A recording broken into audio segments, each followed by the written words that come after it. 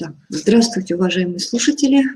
Сегодня мы проводим для вас веб-семинар, посвященный психолого-педагогическому сопровождению обучающихся с ограниченными возможностями здоровья в условиях инклюзивного общего образования. Мы с вами предполагаем рассмотреть следующие темы, вот примерно в том порядке, в котором они у нас указаны. Единственное, что если логика изложения будет требовать совмещения этих тем, то, возможно, некоторые изменения чисто в порядке их следования могут случиться. Я надеюсь, вы нам это простите.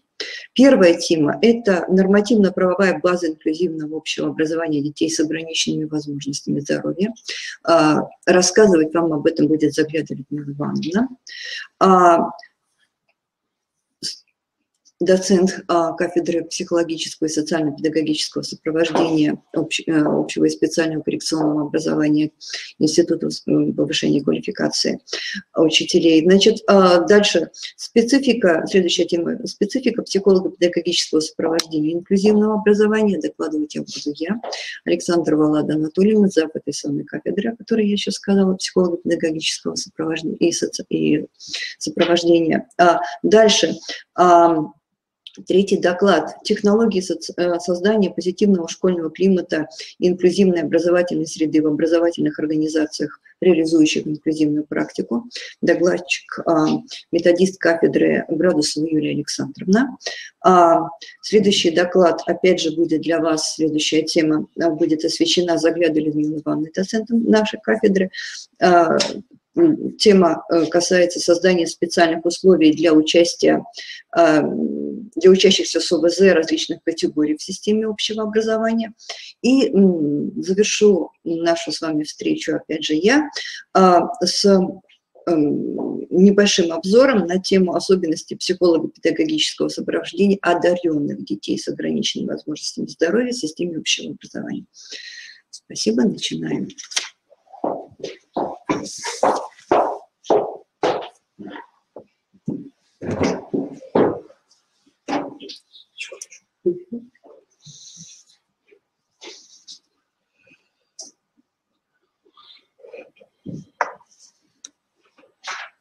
Ну что, начинаем? Ну, сейчас, секундочку, я скажу.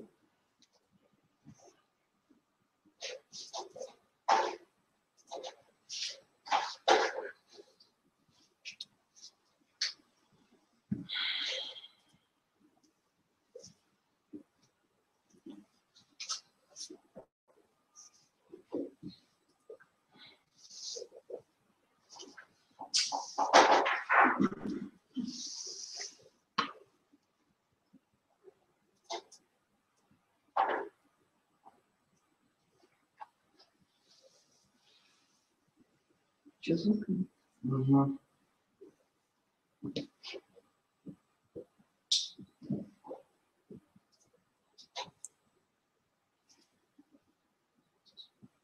Если ты чего, я говорила, слышно не было. Нет, почему? То, что было просто в другом месте. В каком другом месте? Не задавайся вопросом. Есть специальное обучение или все?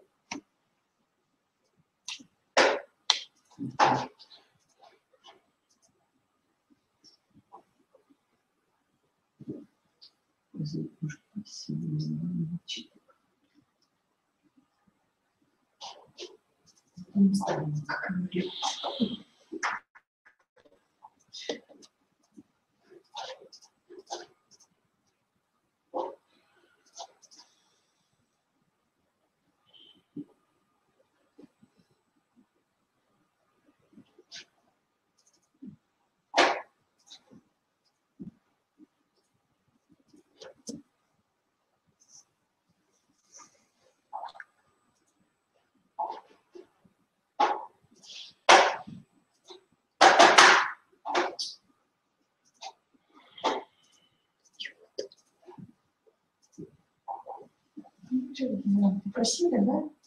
Попросили, я смотрю. Или это я попросила, так хорошо. Я ничего не просила. Нормально. Ой, девочки, ну, в общем, Что-то не пошло у нас, не заладилось. Людей нет, звука нет. Может, пойдем, правда?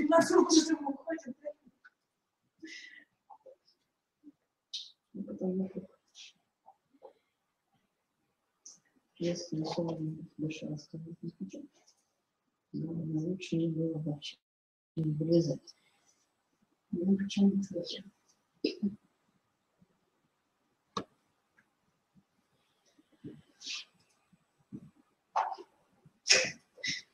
Получилось, не получилось, такие переливания.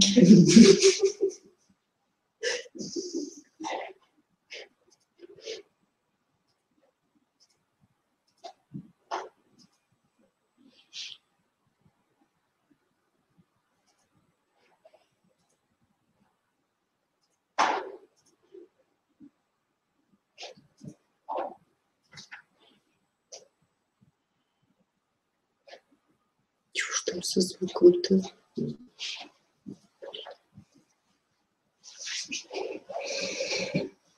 Может, наши презентации только выставят. И литературу. Да, сейчас. На презентации это точно нужно выставить. Ну да. Хотя вот у меня она несовершенная, конечно. Наспех мы это все делали. Да, и перфекционизм. Это не наше. Мы на содержании фиксируемся. Да, главное, на содержании надо сосредоточиться.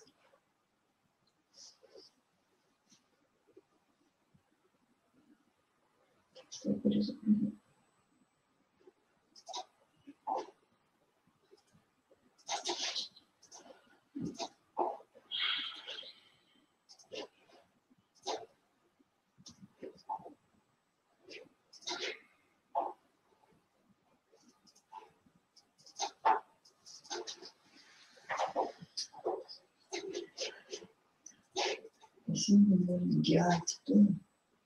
Да. Сегодня экзамен. Все нормально. Здесь все хорошо.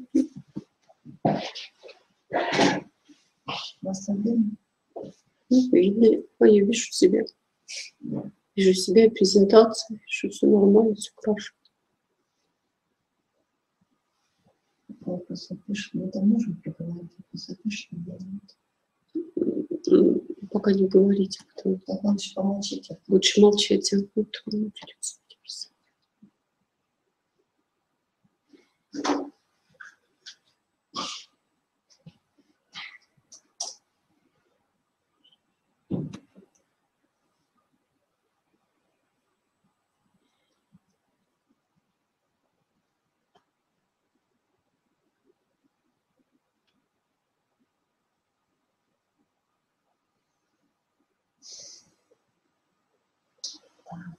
Татьяна Борисовна говорила про 16 лет. Уже всех подготовить, представляешь, и пригласить. Если 16 сейчас придется то, что не сейчас, на 16. Представляешь, их надо подготовить. Тогда будет проще, потому что она была и у меня я 16-го читала, представляешь? так аналогично. Я прям даже не представляю, как мы это все будем делать. Я вообще в шоке. Их подготовить будет очень сложно. Они не могут готовиться, как мы за час. Им надо несколько дней. Не за час, значит, честно, да, за час. Ну, почему час? Сколько? Ну, с 10 мы сидели. С 9. Да бегали сколько. Я там час пробегала. У вас были заготовки? Ну, и заготовки были у нас небольшие. Естественно, что мы не с Луны, то есть мы все это вроде как знаем.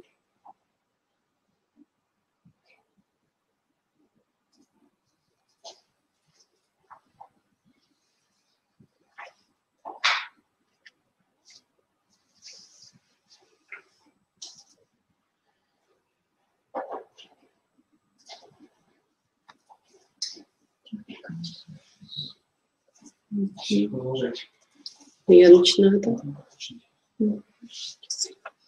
Так, уважаемые педагоги, добрый день. Сегодняшний наш вебинар посвящается инклюзивному образованию в Российской Федерации. Но, в частности, мое выступление посвящается нормативной и правовой базе получения образования детьми с ограниченными возможностями здоровья, в том числе с инвалидностью в образовательных организациях. Следует сказать, что нормативно-правовая база совершенствовалась не один год и в течение многих лет. Международная нормативная база, допустим, она имеет более 50 лет, значит, совершенствуется международная нормативная база. Что касается Российской Федерации, проблемы инклюзивного образования нас коснулись немножко позже.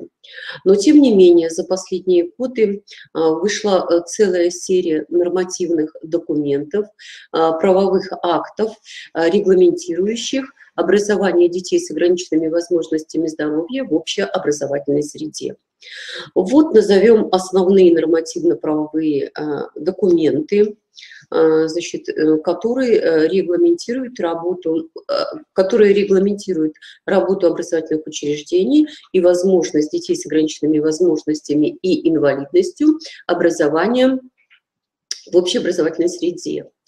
Значит, основные нормативно-правовые регламенты – это международные, федеральные, правительственные, ведомственные и региональные. Что касается международных документов, то это, конечно, наиболее, значит, важный такой международный документ, на который нам следует обратить внимание. Это Конвенция о правах инвалидов, которая была принята Генеральной Ассамблеей 13 декабря 2006 года. Значит, и в соответствии с Конвенцией о правах инвалидов образование должно быть направлено, первое, на что? На развитие умственных и физических особенностей в самом полном объеме. Следующее. Обеспечение индивидам возможности эффективно участвовать в жизни свободного общества. Доступ инвалидов к образованию в местах своего непосредственного проживания, при котором разумное удовлетворение потребностей лица с ограниченными возможностями здоровья.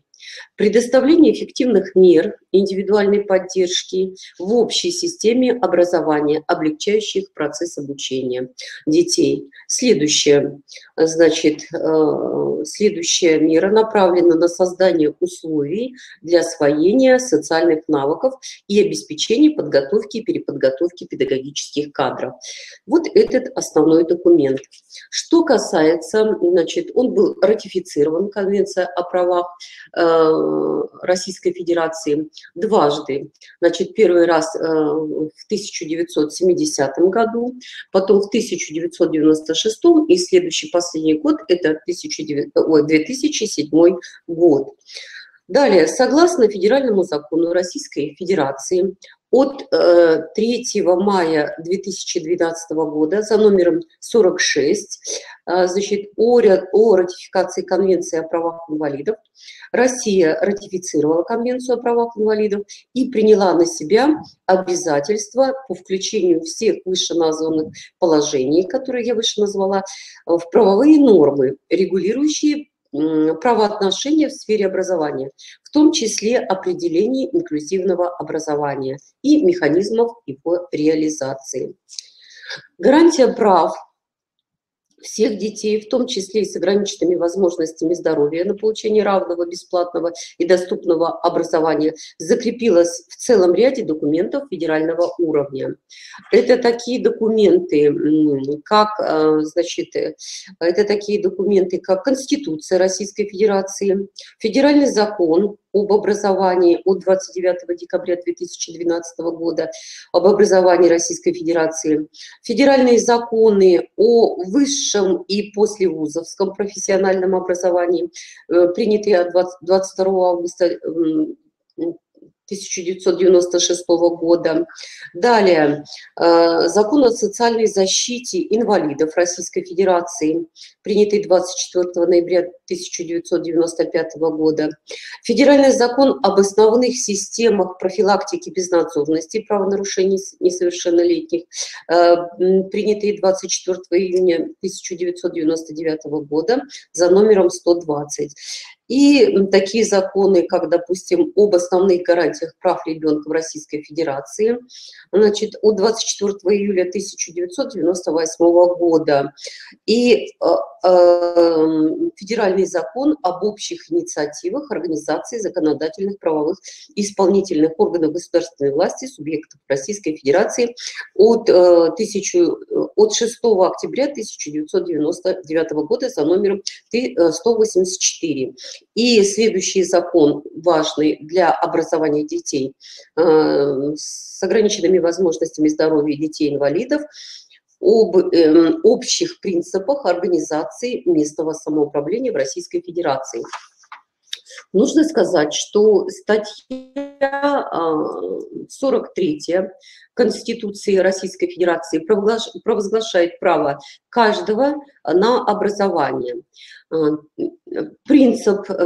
Провозглашает принцип равноправия, включает также запрещение дискриминации по состоянию здоровья. В свою очередь родителям предоставляется право выбрать формы обучения, образовательным учреждениям, защищать законные права и интересы ребенка, принимать участие в управлении образовательным процессом. Следует отметить, что термин «лицо с ограниченными возможностями здоровья» появился в российском законодательстве относительно недавно. И в соответствии с федеральным законом от 30 июня 2007 года за номером 120 о внесении изменений в отдельные законодательные акты Российской Федерации по вопросу о гражданах с ограниченными возможностями здоровья, употребляемые в нормативных правовых актах ранее, допустим, такие слова, как лицо с отклонениями в развитии или ребенок с отклонениями в развитии, заменяется словами или заменяется определением как лицо с ограниченными возможностями здоровья, то есть имеющие недостатки в физическом или психическом развитии, Значит, следующее, что необходимо нам отметить,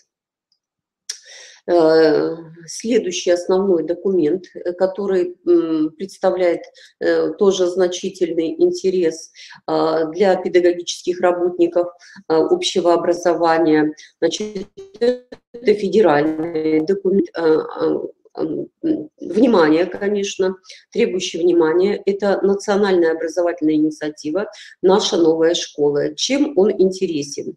То есть он интересен тем, что наша новая школа – это школа для всех. Несмотря на то, что он был подписан, значит, 4 февраля 2010 года, тем не менее он актуальный документ. Актуален в том, что в любой школе будет обеспечиваться успешная социализация детей с ограниченными возможностями здоровья, в том числе детей-инвалидов, детей, оставшихся без попечения родителей, находящихся в трудной жизненной ситуации, в каждом образовательном учреждении. То есть в каждом образовательном учреждении должна быть создана универсальная безбарьерная среда, позволяющая обеспечить полноценную интеграцию. Это достаточно важная инициатива, она актуальна, и на нее мы, конечно, опираемся и ссылаемся на нее. Следующим важным документом федеральным, на который мы должны обратить внимание в области образования детей-инвалидов, является Государственной Федерации. Она называется «Доступная среда». Она рассчитана была до 2015 года. Значит, тем не менее, значит, она не утратила своей актуальности, потому что она имеет такой целевой индикатор, эта программа, которая гласит о том, что доля общеобразовательных учреждений, в которых создана универсальная безбарьерная среда, позволяющая обеспечить совместное обучение инвалидов и лиц, имеющих нарушения развития, в общем количестве общеобразовательных учреждений. Значит, важный достаточно документ и актуальный на сегодняшний день. В июне 2012 года президент Российской Федерации подписал такой указ, который называется «О национальной стратегии действий в интересах детей на 2012 до 2017 года» за номером 761. Значит, стратегия действий в интересах детей признает социальную исключительность уязвимых категорий детей, детей-сирот и детей, оставшихся без попечения родителей, также детей-инвалидов и детей, находящихся в сложной социальной ситуации, и решает ряд актуальных задач, таких как, первое, на что мы должны обратить внимание, то есть этот указ законодательно закрепляет правовые механизмы реализации права детей-инвалидов и детей с ограниченными возможностями здоровья, включает их в существующую образовательную среду на уровне дошкольного, общего и профессионального образования. То есть права на инклюзивное образование. Это первое. Второе, обеспечивает, то есть предоставляет детям качественный психологический и коррекционно-педагогический подход, то есть коррекционно-педагогическую помощь в образовательных учреждениях. Далее, значит, ставит такую задачу, как нормативно-правовое регулирование порядка финансирования расходов, необходимых для адресной поддержки инклюзивного образования. И следующая задача – это внедрение эффективных механизмов борьбы с дискриминацией в сфере образования для детей-инвалидов и детей с ограниченными возможностями здоровья в случае нарушения их прав. То есть это достаточно важные и серьезные задачи, которые общеобразовательная школа должна решить в процессе инклюзивного образования. Далее задача такая, как пересмотр установления инвалидности для детей, что очень важно для таких детей, реформирование системы медико-социальной экспертизы, важные очень моменты, да, здесь имеется в виду комплектование ее квалифицированными кадрами в первую очередь, ну и необходимость разработки полноценной индивидуальной программы реабилитации каждого ребенка, то есть индивидуализации. Вот практически все основные задачи, а также внедрение современных методик комплексной реабилитации детей-инвалидов. Следующее, что мы должны с вами, что достойно внимания и на что мы должны обратить внимание, в настоящее время основным федеральным законом, определяющим, значит, принципы государственной политики в образовании, является федеральный закон об образовании Российской Федерации номер 273 федерального закона от 29 декабря 2012, 1 сентября 2013 года. И вот этот закон регулирует практически все вопросы образования лиц с ограниченными возможностями здоровья. Он содержит ряд статей, которые имеются образованию, обучению детей с ограниченными возможностями здоровья в общеобразовательной среде. Это такие статьи, как 42, 55, 59, 79. Они закрепляют право детей с ограниченными возможностями здоровья и детей-инвалидов на получение качественного образования в соответствии с имеющимися у них потребностями и возможностями. То есть учитываются все потребности и возможности данных детей. Значит, закон, конечно, имеет ряд, значит, необходимых задач, решает ряд необходимых задач, которые можно, конечно, перечислить. Я назову только основные закрепил основные положения и понятия части образования детей с ограниченными возможностями здоровья. Что закрепил? Обучающиеся с ограниченными возможностями здоровья, то есть физическое лицо, имеющее недостатки в физическом или психическом развитии, подтвержденном психолого-медико-педагогической комиссией, и препятствующие получению образования без создания специальных условий. То есть он гласит, эта часть закрепляет за ребенком право на специальные условия в общеобразовательной среде. Далее, на образование по индивидуальному учебному плану, который обеспечивает освоение образовательной программы, освоение на основе индивидуализации ее содержания, ну и с учетом, конечно, потребностей данного ребенка.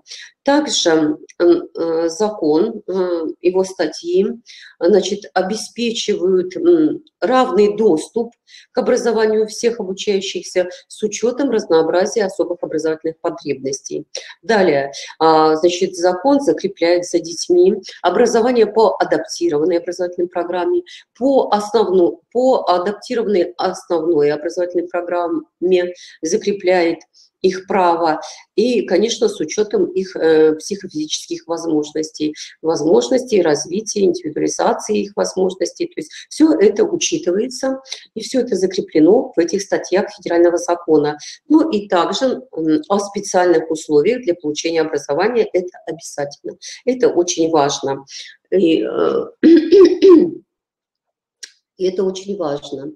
Также нужно отметить, что следующее, что нам нужно отметить, что закон определяет круг основных образовательных программ на каждой ступени обучения, дополнительные профессиональные образовательные программы для обучения детей с ограниченными возможностями здоровья в общеобразовательных организациях, ну и, естественно, реализацию коррекционных программ. Это важные очень моменты. Следующее, что нам необходимо, на что нам необходимо обратить внимание, это статья 42, в которой обозначено, что обучающимся, испытывающим трудности в освоении основных общеобразовательных программ, значит, необходима психолого-педагогическая медицинская поддержка и социальная помощь, которая должна оказываться как внутри школы, так и вне школы, значит, также и вне школы.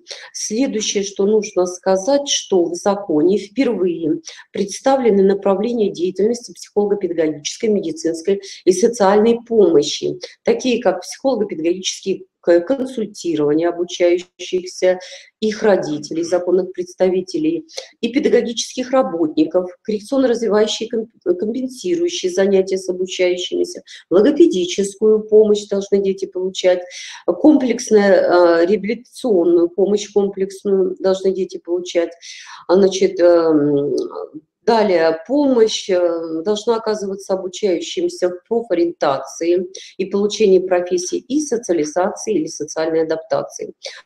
То есть впервые закон об образовании об этом говорит. И далее, помощь психолого-медико-педагогических центров, социальных центров, учителям, общеобразовательной школы, ну и также индивидуальное консультирование специалистами. То есть в законе об образовании это впервые отмечается. Следующее, что нам необходимо, на что нам необходимо обратить внимание, это статья 25 закона об образовании, где рассматриваются такие вопросы деятельности образовательной организации, как образовательная организация действует на основании устава, утвержденного в порядке, установленном законом об образовании. То есть устав организации – это правовой акт, который организация принимает, разрабатывает и принимает самостоятельно. Это важные очень моменты. Следующее, на что мы должны обратить внимание, это на статью 27, где говорится о структуре образовательной организации. И важные очень моменты, которые нас будут интересовать.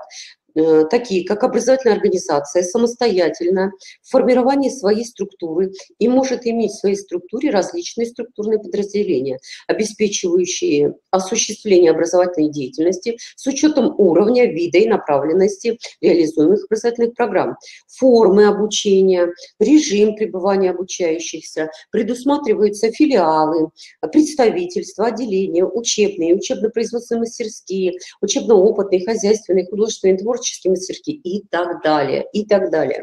То есть это, конечно, приветствуется, и это ведение и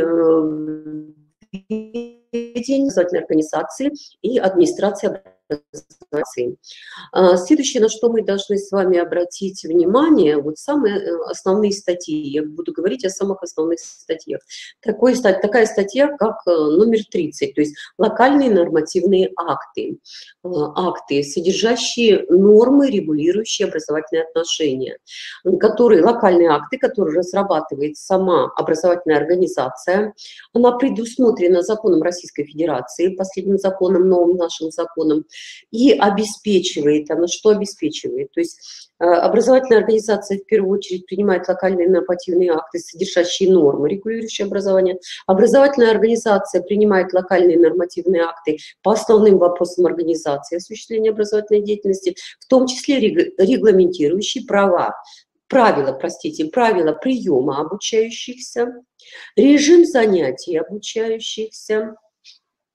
В этом локальном акте формы, периодичность и порядок текущего контроля, успеваемости и промежуточной аттестации обучающихся, порядок и основания перевода, отчисления и восстановления обучающихся. Важный очень момент. И порядок оформления возникновения, приостановления и прекращения, отношений между образовательной организацией и обучающимися или родителями и законными представителями несовершеннолетних обучающихся, в том числе в части образования детей с ограниченными возможностями здоровья. Следующее, что предусматривает статья номер 30 и разработанный нормативный локальный акт школы. Значит, при принятии локальных нормативных актов, затрагивающих права обучающихся и работников образовательной организации, учитывается мнение советов обучающихся, советов родителей, представительных органов обучающихся, а также в порядке и в случаях, которые предусмотрены трудовым законодательством представительных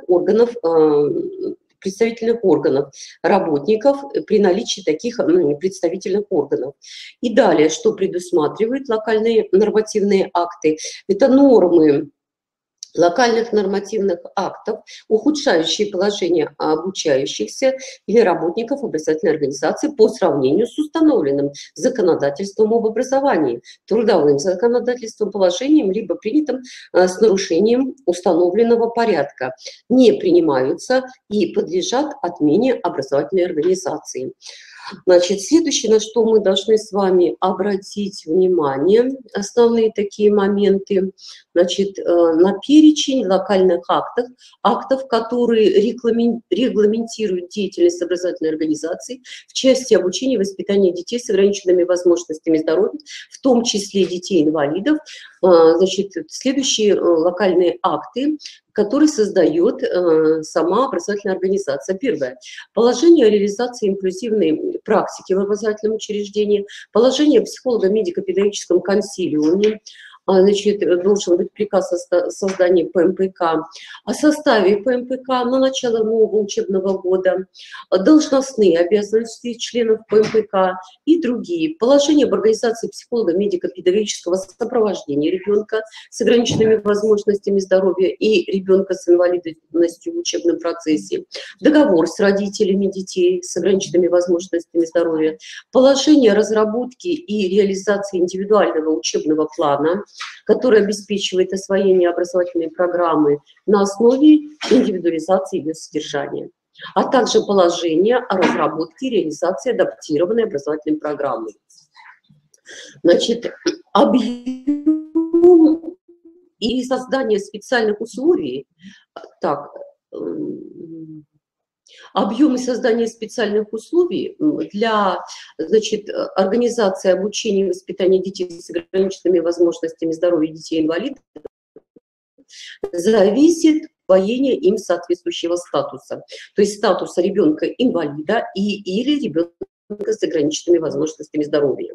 То есть создание специальных условий для детей с инвалидностью во многом зависит от межведомственного взаимодействия органов образования, здравоохранения и социальной защиты. Инвалидом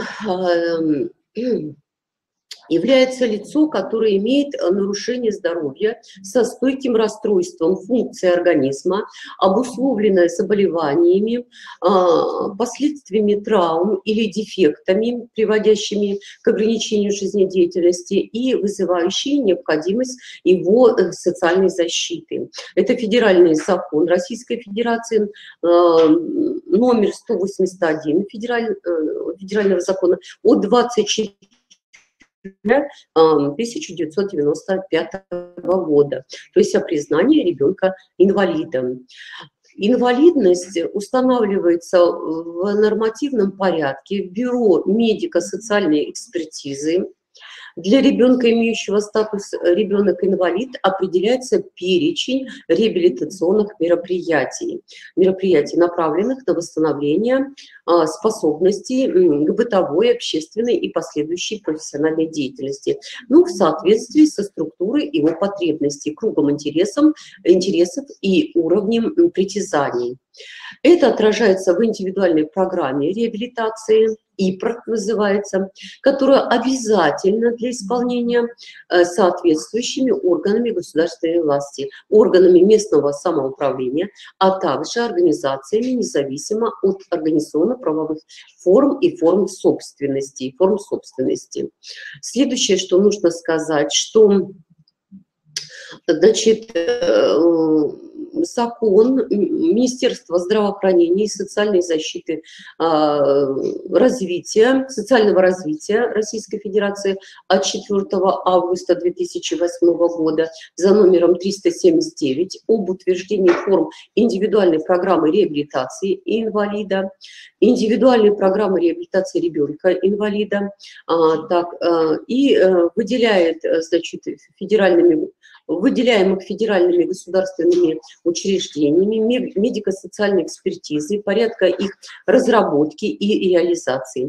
В содержании программы, помимо обязательных медицинских, реабилитационных, значит, мероприятий, вносится запись о создании специальных условий обучения в учреждении образования, применении специального оборудования и проведении коррекционно-развивающих мероприятий.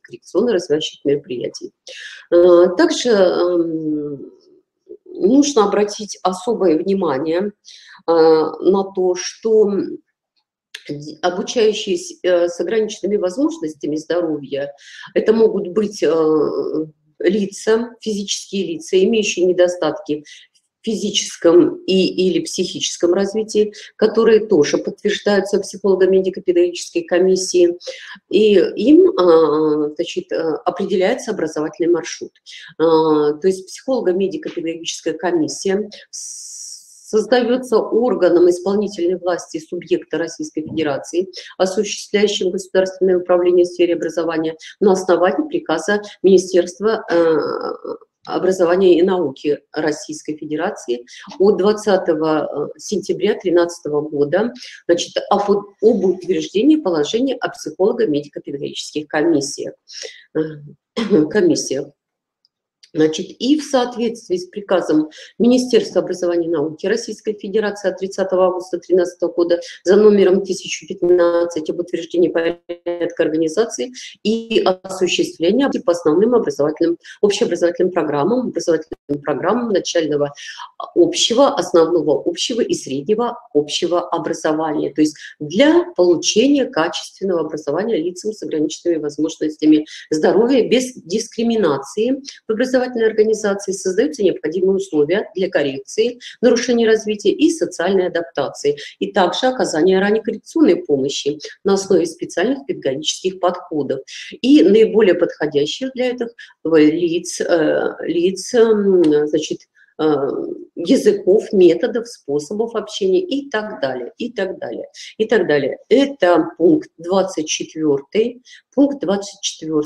который закрепляет все эти права за ребенком, Значит, ну и в приказах Министерства образования об утверждении порядка проведения государственной итоговой аттестации, то есть самые важные последние моменты, я говорю, которые необходимо знать образовательной организации, педагогам и руководящим кадрам, это об утверждении порядка проведения государственной итоговой аттестации по образовательным программам среднего общего образования.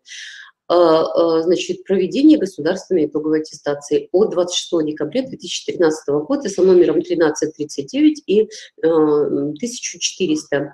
Помимо общих положений организации государственной итоговой аттестации рассмотрены вопросы создания условий в процессе проведения процедуры сдачи экзамена лицами с ограниченными возможностями здоровья и детьми-инвалидами. Органам исполнительной власти субъектов Российской Федерации, осуществляющих государственное управление в сфере образования, рекомендовано организовывать или организовать проведение государственной итоговой аттестации в условиях, учитывающих в первую очередь состояние здоровья детей, особенности их психофизического развития. В связи с этим экзамены, значит, должны проходить в определенных нужных условиях, и предлагается перечень необходимых технических средств для облегчения сдачи экзаменов, то есть для различных, конечно, групп, в зависимости от состояния, в зависимости от диагноза ребенка. То есть эта помощь предусмотрена законом, и возможности, конечно, сдачи экзамена по всем предметам в устной форме, обеспечить возможность такую сдачи экзамена. Ну, как бы вот этого достаточно на сегодняшний день по нормативной базе. Следующее, что нужно все-таки сказать, и ниже, когда я буду говорить об условиях, я скажу, конечно, что образование, дети-инвалиды и дети с ограниченными возможностями здоровья имеют право получать по федеральному государственному образовательному стандарту начального основного образования и общего основного образования, а также по специальным стандартам, то есть федеральным государственным образовательным стандартам для детей с ограниченными возможностями здоровья и для детей с умственной отсталостью. Конечно, стандарты в полной мере предусматривают все необходимые условия образования ребенка, необходимую коррекционную педагогическую помощь, социальную помощь, образование по индивидуальным образовательным программам, образование по, значит, адаптированным образовательным программам и образование по адаптированным основным образовательным программам. Значит, вот, пожалуй, это основной перечень всех нормативных документов, которые необходимы для образования, для инклюзивного образования в инклюзивной школе. Ну, как бы все. Следующее там у меня. Так, вот здесь представлены международные, ниже в слайдах представлены все международные документы, документы федерального значения, значит, правительственные документы, они вам будут интересны, и ведомственные документы. Все, спасибо за внимание. Понятие структуры – это уже другая тема. Так, вопросы будут, вопросы. Так, закрытие. Вопросов не будет. Пишите вопросы. Так, 26-й слайд, вот это вот следующее у меня. Как закрыть? Где закрыть это? Ничего не закрывать.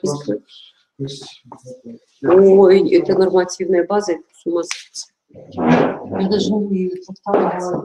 Тихо, вас не слышно. Я надеюсь, нас не слышно, да? Не слышно. Ладно. Так. Включили? Значит, тихо. Значит, продолжим, уважаемые слушатели. Обратимся теперь к специфике психолого-педагогического сопровождения инклюзивного общего образования. Сейчас скажу, о чем, прежде всего, что нам надо держать в уме, прежде всего, прежде чем говорить об этом.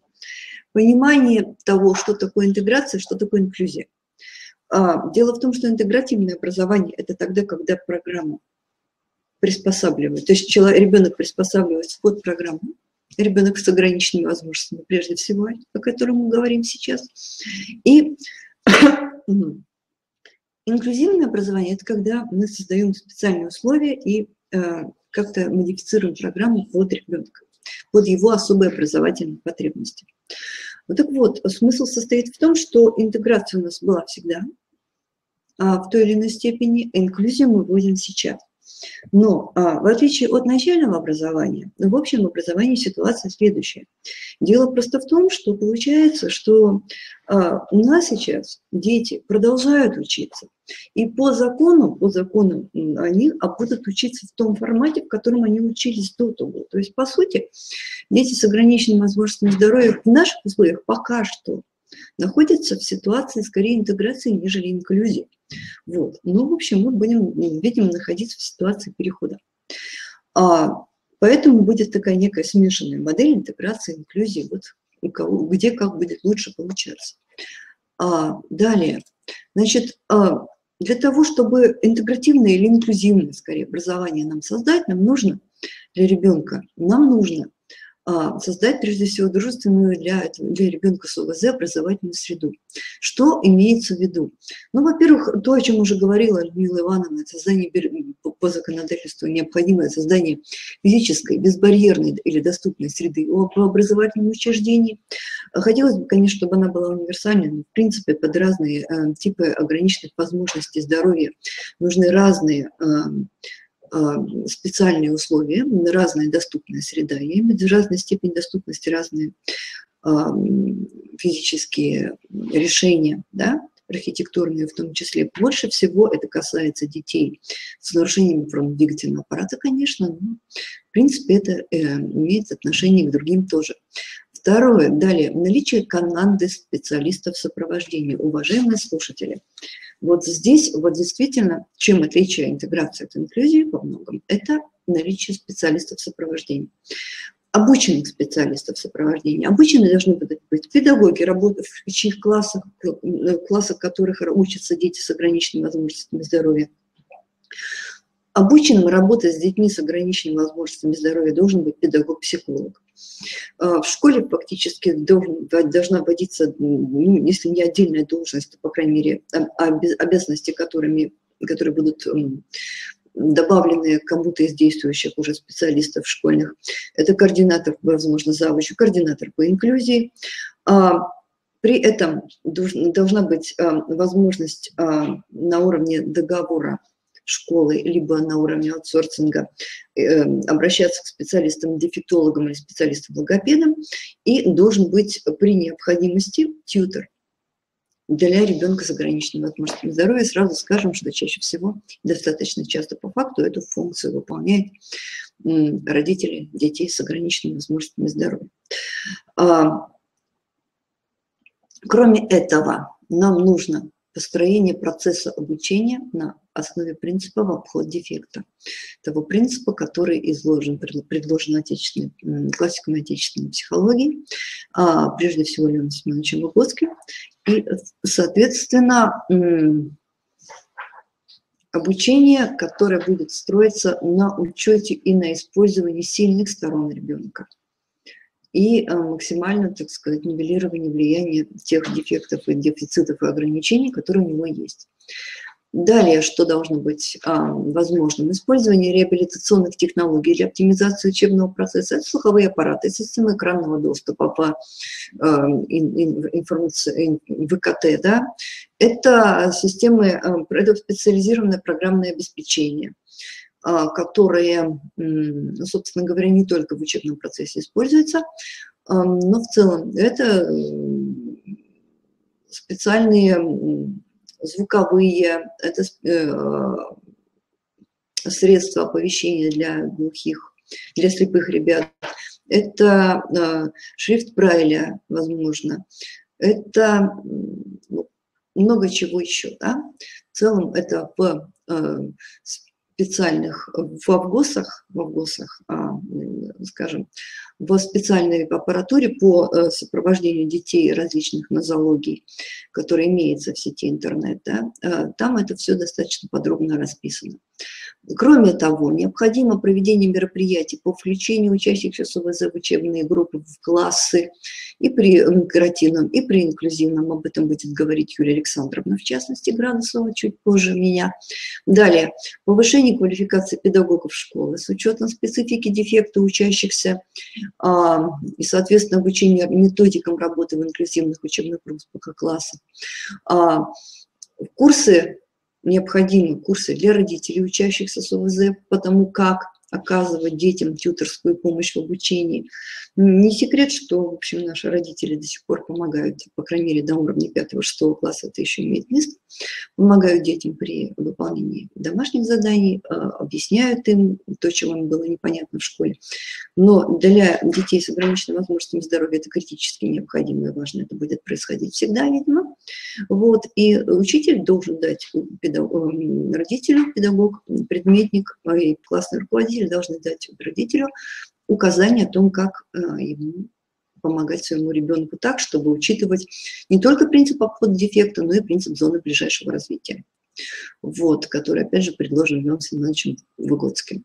Нужно далее обучение волонтеров, тьюторов из числа условно здоровых учащихся, то есть те ребята, которые будут шефствовать, курировать ребенка с ОВЗ, помогая по какому-то, например, отдельному предмету. Да? Естественно, абсолютно добровольно. Создание системы психолого-педагогического сопровождения, о котором сейчас я буду далее говорить, и создание и реализации программ коррекционно-развивающего блока, которые, собственно, указаны в программе общего. Типовой должны быть указаны в типовой программе общего образования, которая у нас существует на сайте школы. Итак, следующее. То, к чему нам надо обратиться, это, как будет психолого-педагогическая помощь, психолого-педагогическое сопровождение учащихся с ОВЗ в условиях инклюзивно-интегративного вот такого образования осуществляться. Первое – это помощь прямая, то есть она достаточно понятно включает в себя фасилитацию или способствование развитию, созданию условий для развития личностных ресурсов и учебной мотивации учащихся, то есть тех сил личности, стрессоустойчивости, уверенности в себе, самооценки, вот все вот это, да, то, что способствует, тому, чтобы ребенок с ограниченными возможностями здоровья больше верил в себя, в свои возможности и в большей степени был готов к преодолению трудностей, связанных с учебным процессом, с обучением на равных, с принятием вызова равных возможностей. Далее, достижение, прямая помощь будет состоять также в помощи в достижении личностных, предметных, метапредметных результатов учебной деятельности, в обучении навыкам самоорганизации, саморегуляции, самообслуживания, всего того, что касается автономности и независимости ребенка с ОВЗ максимальной, которая, в принципе, опять же, то есть все то, о чем мы тут говорим, оно все очень взаимосвязано. И сказать, что выделяется достаточно условно, потому что усиление и успехи в одной из этих областей неизбежно ведут к успехам и на развитию в другой. И также важный момент – это развитие сети социальной поддержки, опять же, Юлия Александровна на этом сделает упор, сети поддержки среди учащихся в классе, включение ребенка с ОВЗ, социализацию ребенка с ОВЗ в среде сверстников. Соответственно, опосредованная помощь – это прямая, да, которая прямо через действие, через ребенка самого, через его развитие навыков, через его тренировку, через консультирование и индивидуальную помощь. Далее идет опосредованная помощь ребенка с ОВЗ. Она включает в себя помощь, которая осуществляется через родителей, через работу с родителями детей с ОВЗ и с родителями условно здоровых учащихся в том классе, в котором учится ребенок с ограниченными возможностями. Далее помощь педагогам, тьюторам и вообще всему педагогическому коллективу, потому что одна из важных вещей, с которой мы сталкиваемся, это растерянность. Почему педагоги достаточно серьезно имеют внутреннее какое-то неоднозначное отношение к инклюзивному образованию? Потому что мы не знаем как. И поэтому психологическую поддержку сопровождения педагогов при реализации ими инклюзивной практики абсолютно необходимо совершать. Дальше. Одноклассники детей с ограниченными возможностями здоровья, обычные одноклассники, вот опять же, дождитесь следующего доклада, пожалуйста. Да? Вот, далее. Направление психолого-педагогической поддержки включает в себя как групповую работу, так и индивидуальную работу. При этом в групповой работе выделяется вот эта работа с инклюзивной группой или с классом, где учится ребенок с ограниченными возможностями, 1 или 2, желательно не больше. Вот, работа с группой учащихся с ограниченными возможностями здоровья, собрана с разных классов, но имеющих сходные проблемы, сходные дефекты по развитию, например, у них навыков коммуникативной компетентности, навыков учебной деятельности и так далее. То есть вот это в данном случае, будем считать, что это некая моногруппа, да, здесь инклюзивно. Кроме того, индивидуальную работу включается работа по развитию дефицитарных навыков и компетенций, да, у ребенка, которые недостаточны. То есть мы у конкретного ребенка чуть будем позже смотреть, как. Будем выявлять те стороны, которые у него сильные, те стороны, которые у него слабые. Соответственно, на сильные будем опираться при обучении и развитии его поддефекта, а на про слабые мы как раз будем заниматься тем, что пытаться их развивать по возможности. Дальше. Коррекционная работа узких специалистов. Это дефектологи, это логопеды, это специалисты, которые работают именно с коррекцией основного дефекта. И кроме того, индивидуальная работа – это тьюторская помощь и помощь педагогу в освоении учебных программ. То, что мы, в общем, называем иногда репетиторством. Тьютор – это в этой части своей функции тьютор – это в том числе тьютор для детей с ограниченной возможностью здоровья, это в том числе репетитор. Это ребенок, это специалист, который помогает ребенку с ОВЗ освоить учебную программу, если ему не хватает основного урока. Кроме того, очень важный момент – это мониторинг. Мониторинг того, как ребенок с ОВЗ учится. На самом деле эти мониторинги касаются всех, конечно, групповая форма, индивидуальная, но в случае ребенка с ограниченными возможностями здоровья, значит, мониторинг должен касаться, первое, достижения предметные результаты, да, то есть его успеваемость. Далее мониторинг должен касаться метапредметных и личностных результатов достижения ребенка. Да, я вам покажу, какими методами это можно оценивать. Да? Выключите, пожалуйста. И мониторинг должен касаться уровня социально-психологической адаптации ребенка, тех проблем, которые у него возникают в учебной деятельности, развития личностных ресурсов, то есть ребенка, и учебной мотивации.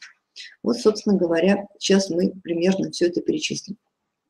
Мониторинг достижения метапредметных и личностных результатов. Личностных. И диагностика проблем.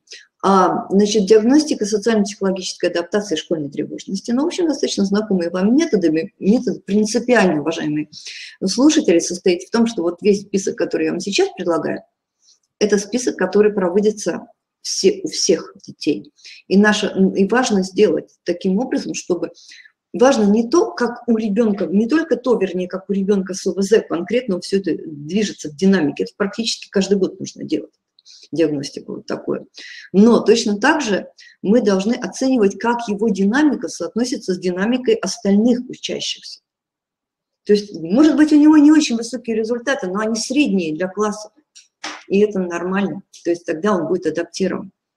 Вот. Может быть, у него низкие результаты, и они вернее, высокие результаты, и они ненормативные для класса. Тогда, наверное, мы можем подумать о том, что ребенок одаренный. Это немножко вперед забегает, да?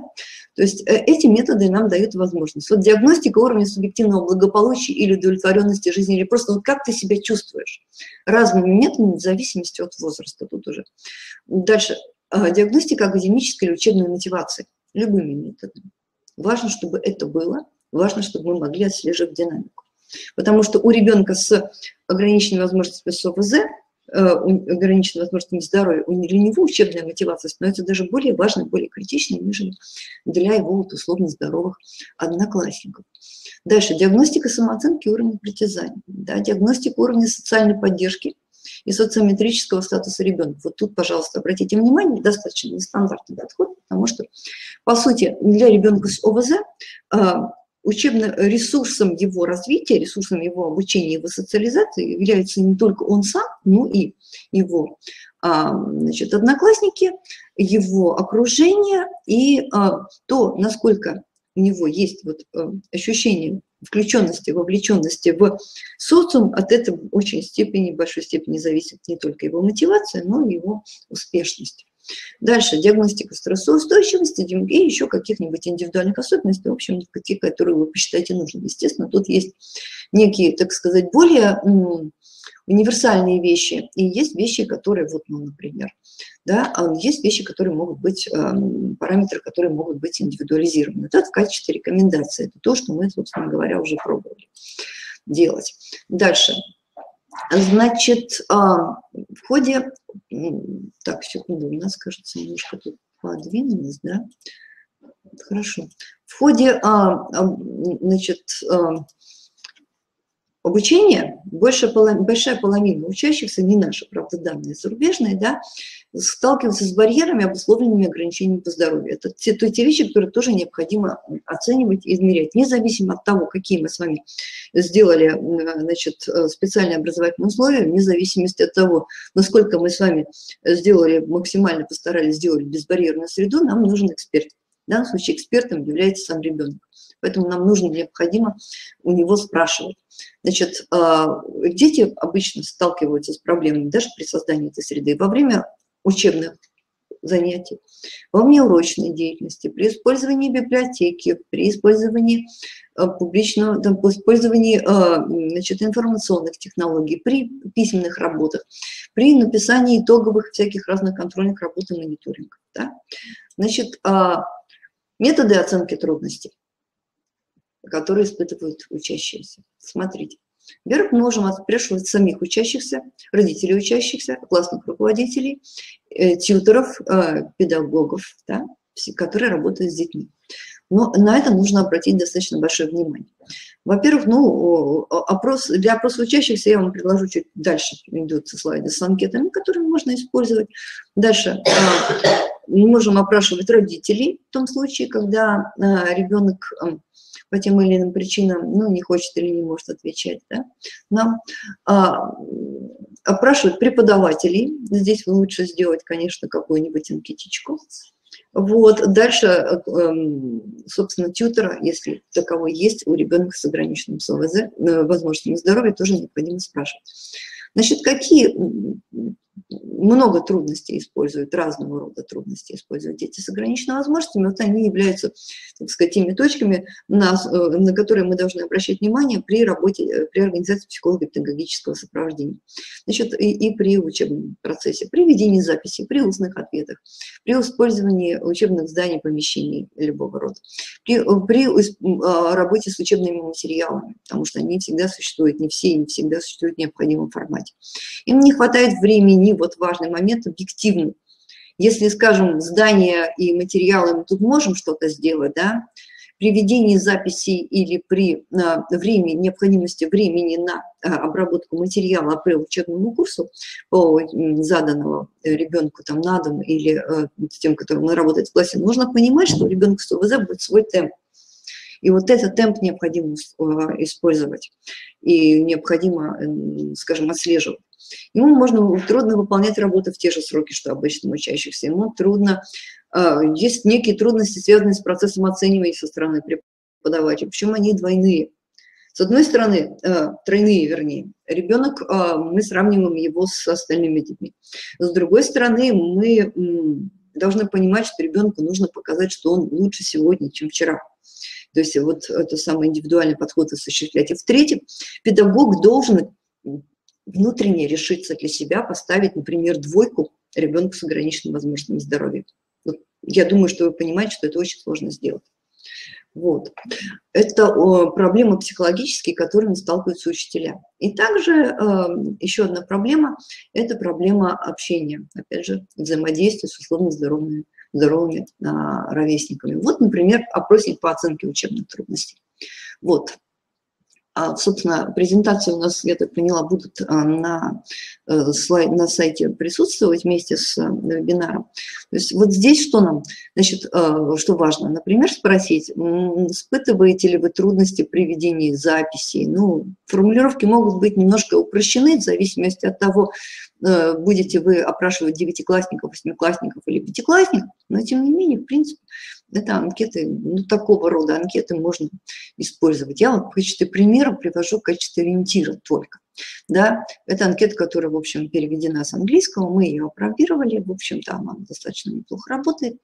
Но, значит, что еще? Испытываете ли вы трудность при изучении учебного материала? Как, ну, можно указать, какой предмет, соответственно, или предметы. И в какой степени, да?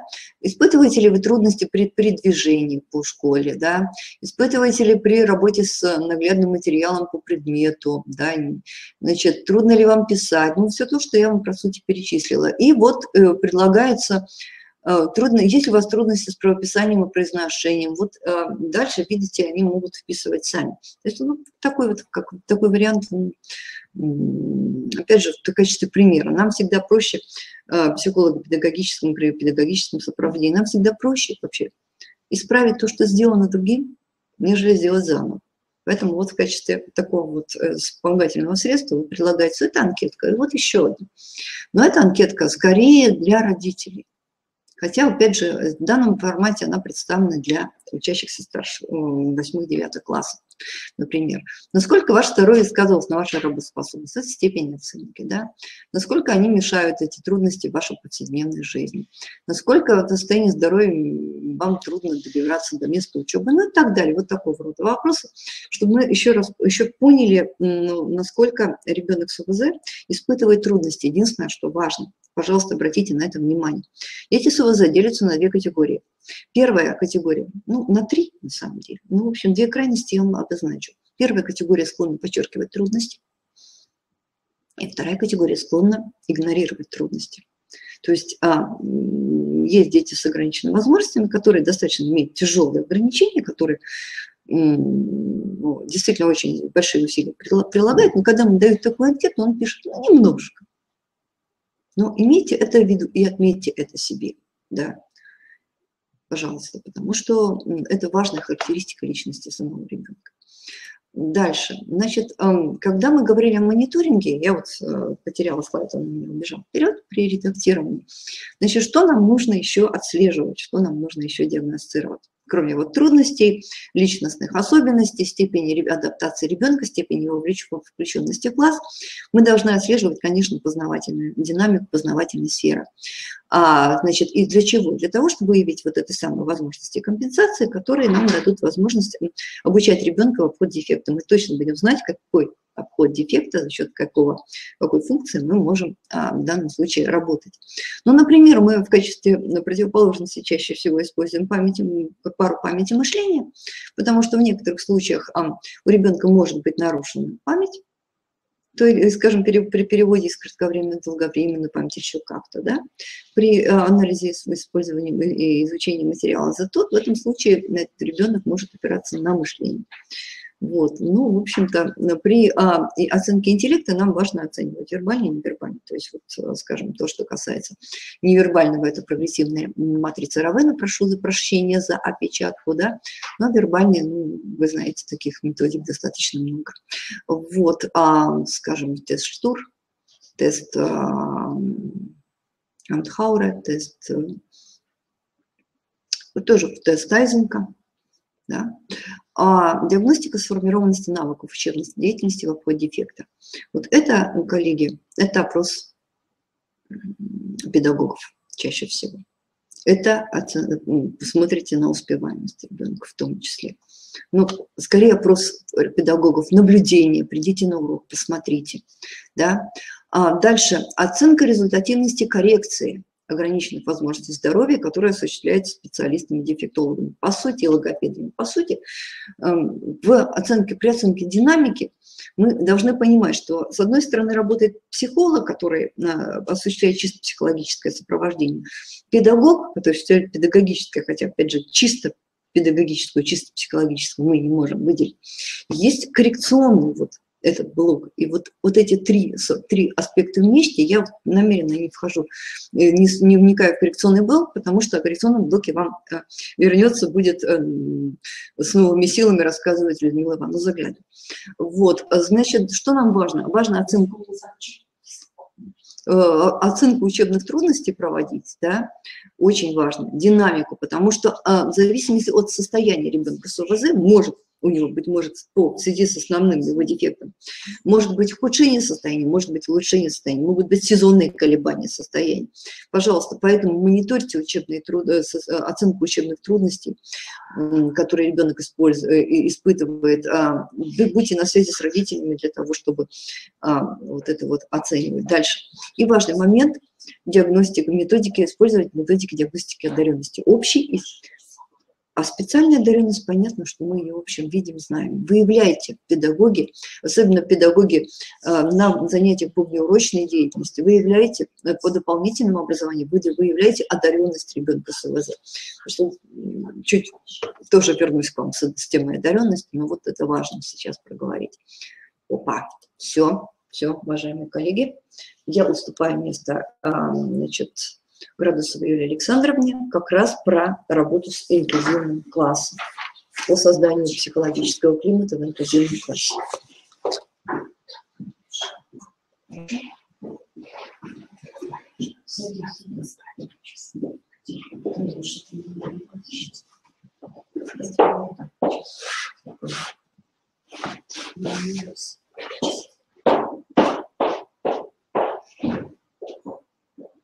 Так, а где у нас переключение? Сейчас, подождите, пожалуйста, разберемся. Сейчас,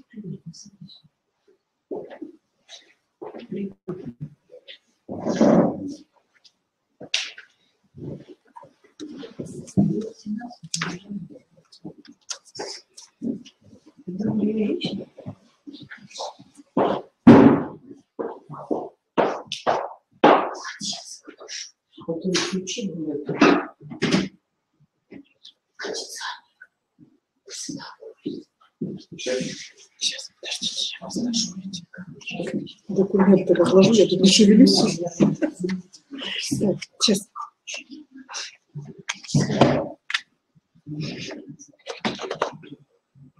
Я через условия перечислю. Я начну с расписывать. Я еще расписала в копии. Давайте мы говорим. Все рассказываю.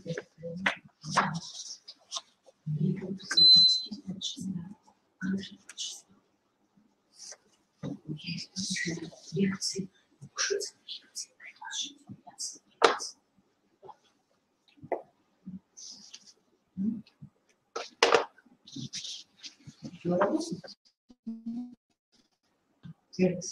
Да, все. Сейчас.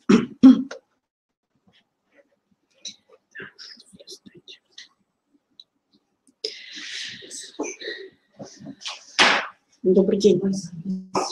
Мы продолжаем с вами, и я расскажу о том, что же сделать для того, чтобы подготовить школу, соответственно, тех, кто в ней учится, тех, кто обучает, к тому, чтобы принять ребенка с ОВЗ в свои теплые руки. Другими словами, как создать позитивный школьный климат для того, чтобы прохождение инклюзии было у нас благоприятным. Изначально коснемся теоретических основ и напомним друг другу, что же такое психологический климат. Определим его как систему устойчивых отношений класса к человеку, к делу, которое объединяет членов класса, к педагогу, к событиям, которые происходят как в классе, так и за его пределами. Естественно, мы можем говорить о том, что этот климат может быть благоприятный, а может быть и неблагоприятный. Соответственно, благоприятный климат складывается там, где есть у нас позитивное отношение ко всем тем моментам, о которых только что мы сказали.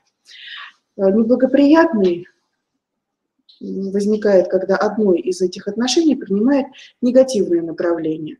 Либо неинтересно то дело, которым занимаются дети, либо не доверяют преподавателю, неуважительны по отношению друг к другу, или большинство, или некоторые из класса, или весь класс несет в себе антисоциальную направленность.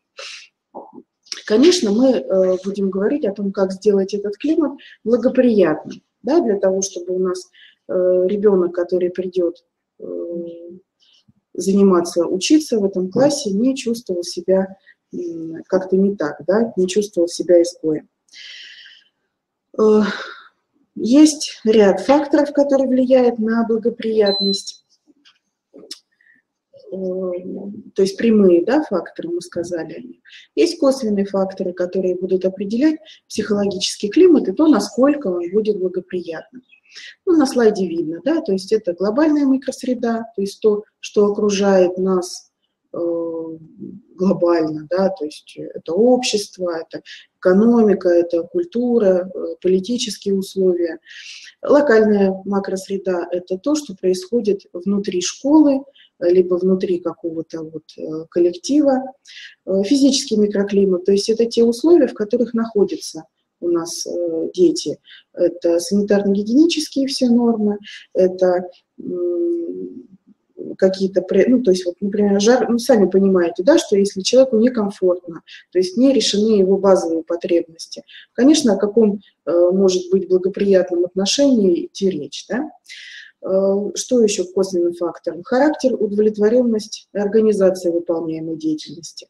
Конечно, если ребенку не нравится то, чем он занимается, или нет удовлетворительной организации этой деятельности, конечно, мы не можем говорить о том, что тот климат, в котором находится ребенок, он будет благоприятным. Что еще? Физическое здоровье, да? Часто оно определяет возможности и способности к обучению. Психологическая совместимость. Но это такое расхожее понятие, которое очень часто мы употребляем, да, психологически несовместимы, психологически совместимы. Как правило, чаще это говорится о какой-то семейной паре. Но вот мы определяем это как важный фактор и понимаем способность к совместной деятельности, в основе которой лежит оптимальное сочетание в коллективе личностных качеств учеников. Она может быть, эта психологическая совместимость, обусловлена как сходством каких-то характерологических проявлений, ну и также взаимодополнением. Да? И сюда же косвенным фактором такая вещь, как стиль руководства классного руководителя. Может, естественно, влиять на атмосферу в классе, классный руководитель, улучшая или ухудшая ее. И каждый раз, воссоздавая благоприятные характеристики, он создает климат как долгую, устойчивую характеристику группы. Что же мы, значит, переходим, да, к непосредственно инклюзивному образованию. В ходе инклюзивного образования происходит включение ребенка как в образовательный процесс, так и в социум сверстников.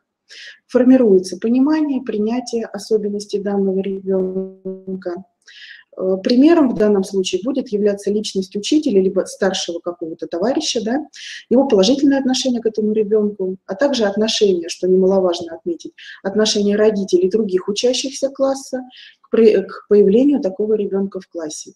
И, естественно, здесь важна работа учителя с такими родителями. Кроме того, на взаимоотношения со сверстниками большое значение будет оказывать успешность ребенка с ОВЗ как на уроках, так и во внеучебной деятельности. Кто же все-таки участники вот этого процесса включения нашего ребенка с ОВЗ в инклюзию? Да? Это, естественно, учащиеся, то есть тот класс, куда приходит ребенок, учителя. Но кроме учителей, да, в школе у нас есть администрация, весь преподавательский состав и вспомогательный персонал. Кроме того, о чем мы отметили, родители здоровых учащихся, да, условно здоровых учащихся, сам ребенок с ОВЗ и, конечно же, его родители, либо те, кто ему их замещает. Что можно выделить? Вот какие периоды проходят при включении такого ребенка? Да? Можно условно выделить период предвключения, то есть это до появления ребенка с ОВЗ в классе. Тут мы можем говорить на этом этапе, да, о выборе наиболее толерантного для инклюзии, для включения класса, и на этом же этапе проходит подготовка педагога. На период адаптации, то есть включения в коллектив, да, ребенка с ОВЗ, и период поствключения, ну, это, скажем так, продолжающаяся текущая жизнь класса и школы. Что же мы делаем? Да, самые, пожалуй, да, все периоды, они сложные, но о чем мы можем говорить? Вот как подготовиться, да, то есть как создать вот эту вот среду для того, чтобы принять ребенка. Расскажу о примере для периода предвключения, да, то есть до того момента, когда, ну, то есть когда мы ребенка только ждем, мы знаем, что к нам придет такой ребенок с ОВЗ, и мы готовим и детей, и преподавателей, да, вот к этому включению. Могу рассказать о двух примерах. Значит, проведенные и рекомендованные Министерством образования два таких интернет-урока. Первый – всероссийский интернет-урок доброты. Основная его была цель – сформировать толерантное отношение к инвалидам, к лицам с ограниченными возможностями. И на уроке чем занимались дети? На уроке школьники узнали о таких проблемах, как о слепоглухоте, и о том, с чем сталкиваются люди, у которых нет одновременно нет ни слуха, ни зрения. И, естественно, о способах работы с ними. Ребята попробовали с помощью языка жестов сказать свое имя, познакомились с дерматографической азбукой.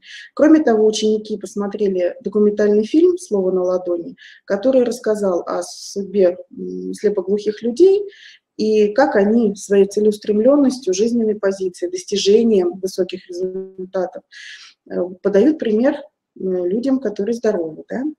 Еще один из таких интернет-уроков – самый большой урок в мире. Тут мы знакомим учащихся с понятием инклюзивное образование, дети с ограниченными возможностями, проводим анкету для учащихся об отношении к детям с ОВЗ и инклюзивному образованию. И, соответственно, на основе этой анкеты определяем как раз вот тот класс, да, более толерантный, готов принять ребенка с ОВЗ.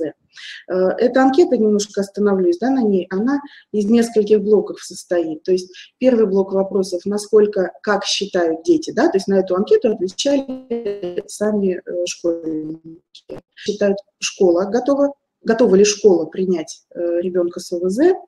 Второй блок вопросов, как они сами относятся к тому, что такой ребенок появится в их классе. И третий свободный был вопрос о том, что чем сам, то есть автор этой анкеты, может помочь детям с ОВЗ. Я вот могу прочитать даже те вопросы, которые, поскольку проводилось это и в начальной школе, и в старшем звене, понятное дело, что ответы несколько отличались, да, своей содержательностью и глубиной. Ну вот, например, второклассники говорили о том, что я готов помогать людям-инвалидам подниматься по лестнице. Или я изобрету такую машину для помощи инвалидам.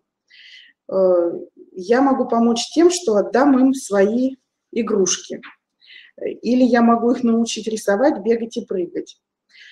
Еще один из ответов был: я хочу помочь, например, дарить подарки. Более старшие дети писали уже немножко, да, о другом. Они говорили о том, что я могу познакомить его с моими друзьями.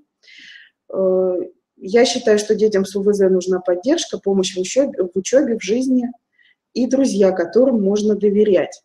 То есть вот на основании обработки этих анкет уже в школе можно выделять те классы, в которые, ну, скажем так, со сформированной благоприятным климатом, да, в который можно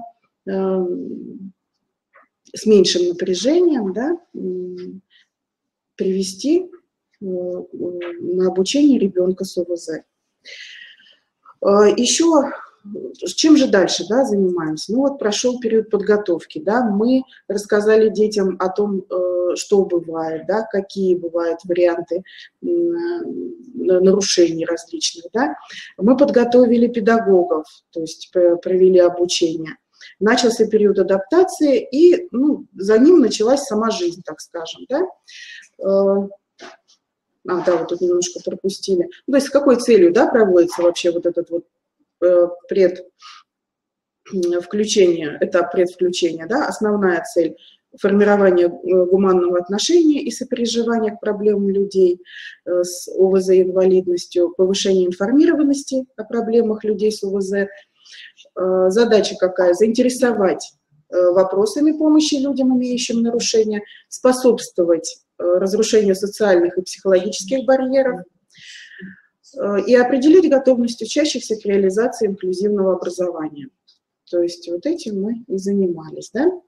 И теперь еще пример, чем мы можем облегчить период адаптации и поствключения. Естественно, это та же самая внеурочная деятельность, но продуманная таким образом, когда у нас для каждого есть своя роль. Да? Это может быть или занятие по командообразованию, по взаимодействию между собой детей, да? Различные игры, различные какие-то креативные, да, мероприятия, конкурсы, спектакли и так далее, и так далее. То есть это продолжается та же самая жизнь, но педагог уже должен, естественно, учесть включенность в нее ребенка с ОВЗ, да, то есть найти обязательно ему значительную роль. Поскольку мы говорили, участники процесса – это и педагоги, Лада Анатольевна сказала о поддержке, да, педагогов и психолого-педагогической поддержке, но в данном случае, да, мы развиваем компетентность педагогов и прививаем им способности и возможность работы в команде специалистов, которые реализуют эту инклюзивную практику.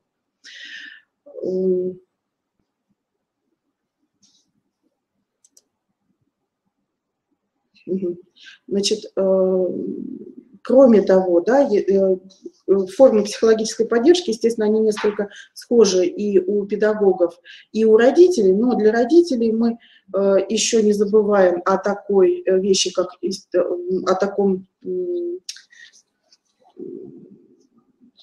такой возможности, как родительские собрания, да, и какие-то совместные тренинги, да, совместные как с детьми, также совместные с тем преподавательским составом, который работает в данном классе. Спасибо большое.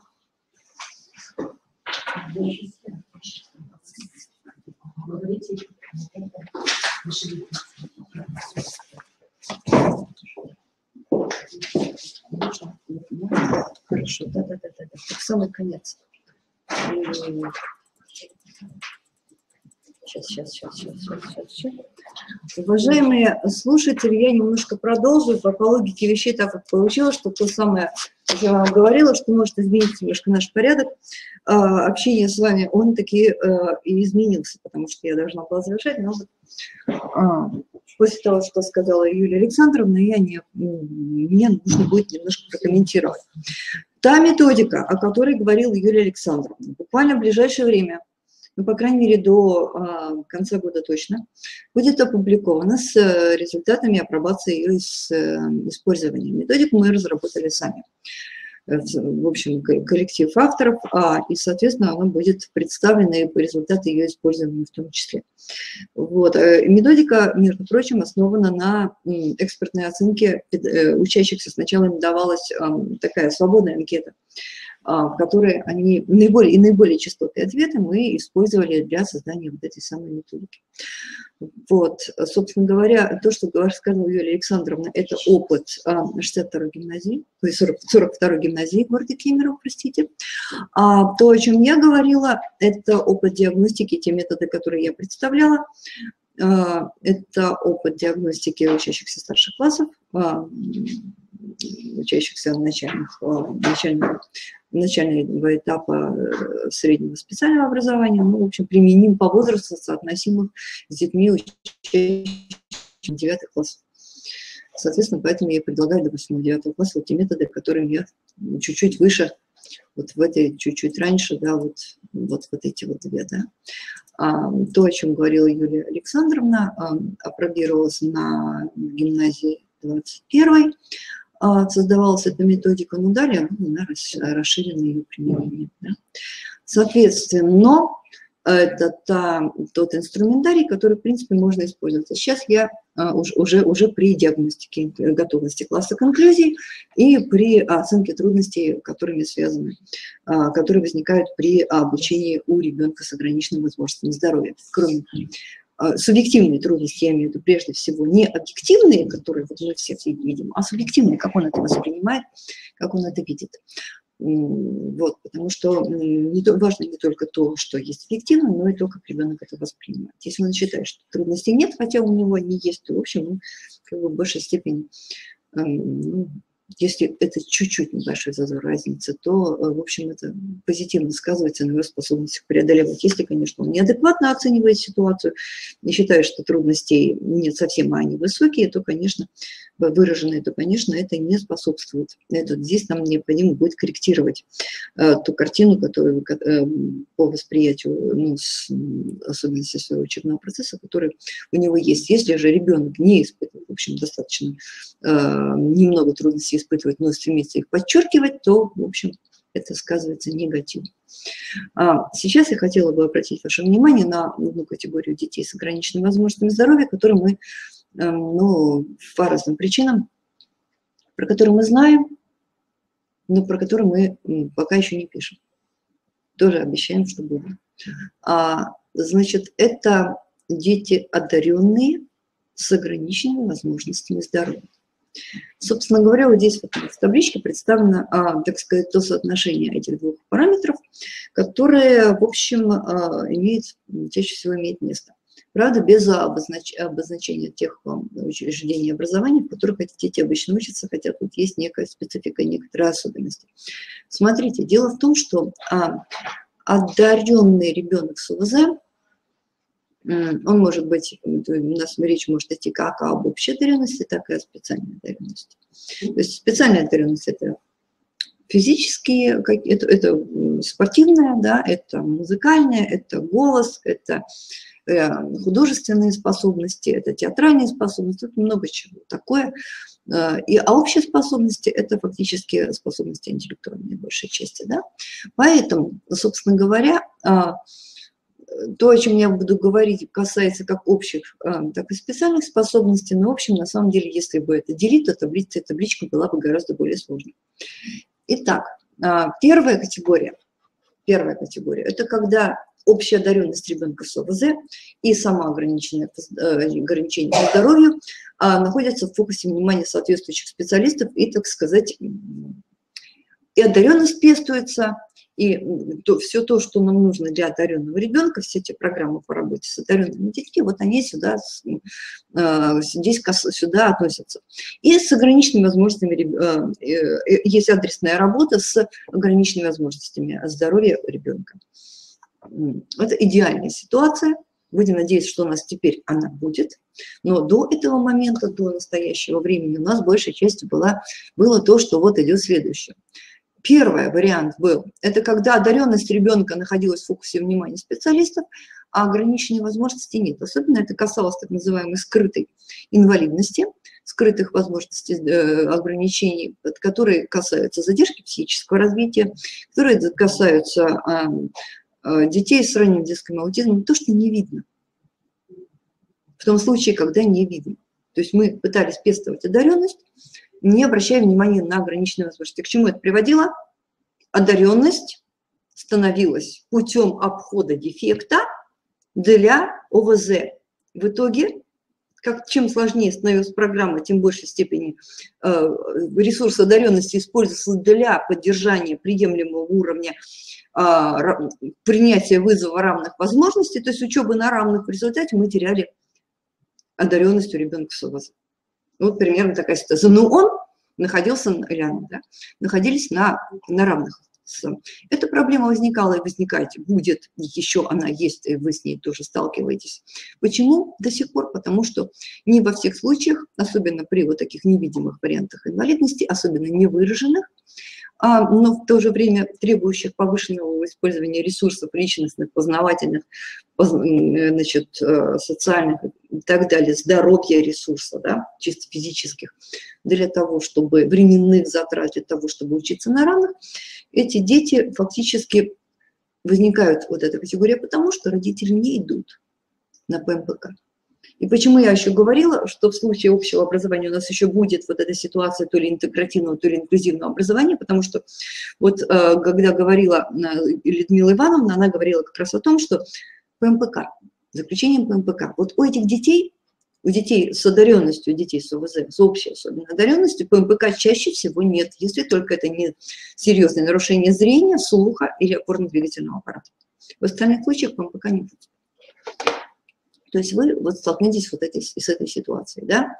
Значит, вот наиболее проблемная ситуация, да, с которой мы имеем дело, да, это когда не обращают внимания ни на, по разным причинам нету, ни на ограниченные возможности здоровья, но опять же в ситуации недодиагностированности, да, и Людмила Ивановна, слышно, простите. Значит, и одаренность ребенка тоже не находится. Знаете, почему не находится в фокусе внимания? Либо это специальная одаренность, которая, ну, просто не проявилась, не было возможности у ребенка проявить эту одаренность, он вообще про нее никто не знает. Либо потому, что они друг друга, по сути, что погасили, компенсировали совсем. И ребеночек обычно средненький. Здесь он, да, одаренный, ну, в смысле того, что он хорошо учится, все, он далеко пойдет, но он от чего дорого стоит. Здесь он просто средненький и обычный, хотя при адресной помощи, при адресной поддержке мы могли бы получить ситуацию, когда и одаренность этого ребенка была бы, скажем, проявлена, и ограниченные возможности здоровья, его дефициты также он бы получал бы адресную помощь и поддержку специалистов, узких дефектологов и, скажем, логопедов. И четвертый вариант, когда в фокусе внимания, это чаще всего касается коррекционных школ, бывших школ видовых, да, теперь школ психолого-педагогической поддержки, это когда в фокусе внимания специалистов находятся ограниченные возможности здоровья и не находится одаренность ребенка. Вот здесь, собственно говоря, при ее наличии. То есть здесь задача выявления одаренности. Да. Вот, собственно, вот вам три разные категории, три разных варианта проблем, с которыми мы сталкиваемся в ситуации соотношения ребенка инвалидности или выраженных ограничений по здоровью и одаренности разного типа, общие и специальные, у детей с ограниченными возможностями здоровья вот в наших массовой школе. И, собственно говоря, специфика подхода состоит в том, что необходимо в психолого-педагогическом сопровождении и в подходе к этому ребенку комбинировать и подходы к одаренному ребенку, и подходы к ребенку с ОВЗ, потому что в традиции зарубежной, которые тоже совсем недавно обратили внимание на эту категорию, у них это называется twice accepted, то есть дважды исключенные, дважды исключительные дети, дважды особые дети. То есть они особые и как одаренные, они особые, у них особые специальные особые потребности, как у одаренных, и у них особые специальные образовательные потребности, как у детей с ОВЗ. Поэтому к ним в общем, нужен специализированный подход. Первая его часть касается вот, как раз одаренности, а вторая то, о чем будет говорить сейчас Людмила Ивановна.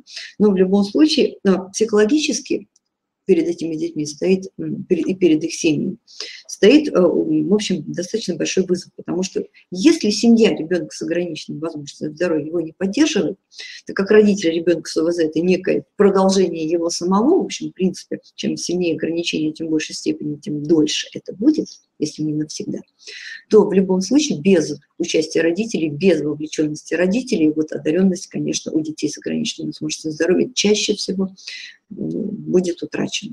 Да, не будет, без, потому что мы знаем, что без воздействия на те или иные функции, без развития функции не развиваются. То же самое касается одаренности. То есть мы знаем это про речь, на примере Маугли, банальном, но то же самое, коллеги, касается одаренности ребенка с ограниченными возможностями здоровья. Спасибо большое. Людмила Ивановна, расскажите теперь про те специальные потребности ребенка и специальные условия, которые, без которых вот все это тоже не будет развиваться. Спасибо. Детей в продолжении, конечно. Так. Уважаемые педагоги, продолжаем нашу с вами беседу. И Лада Анатольевна совершенно права, и мы все правы в той части, что без специальных образовательных условий, каких-либо результатов реальных, и мы не говорим уже об эффективных результатах, а реальных результатов достичь, значит, в процессе коррекции, в процессе обучения, в процессе воспитания мы просто с вами не сможем, мы просто с вами не сможем. Нужно сказать о том, что есть общие образовательные условия, но и есть специальные образовательные условия. А в чем же заключаются специальные образовательные условия?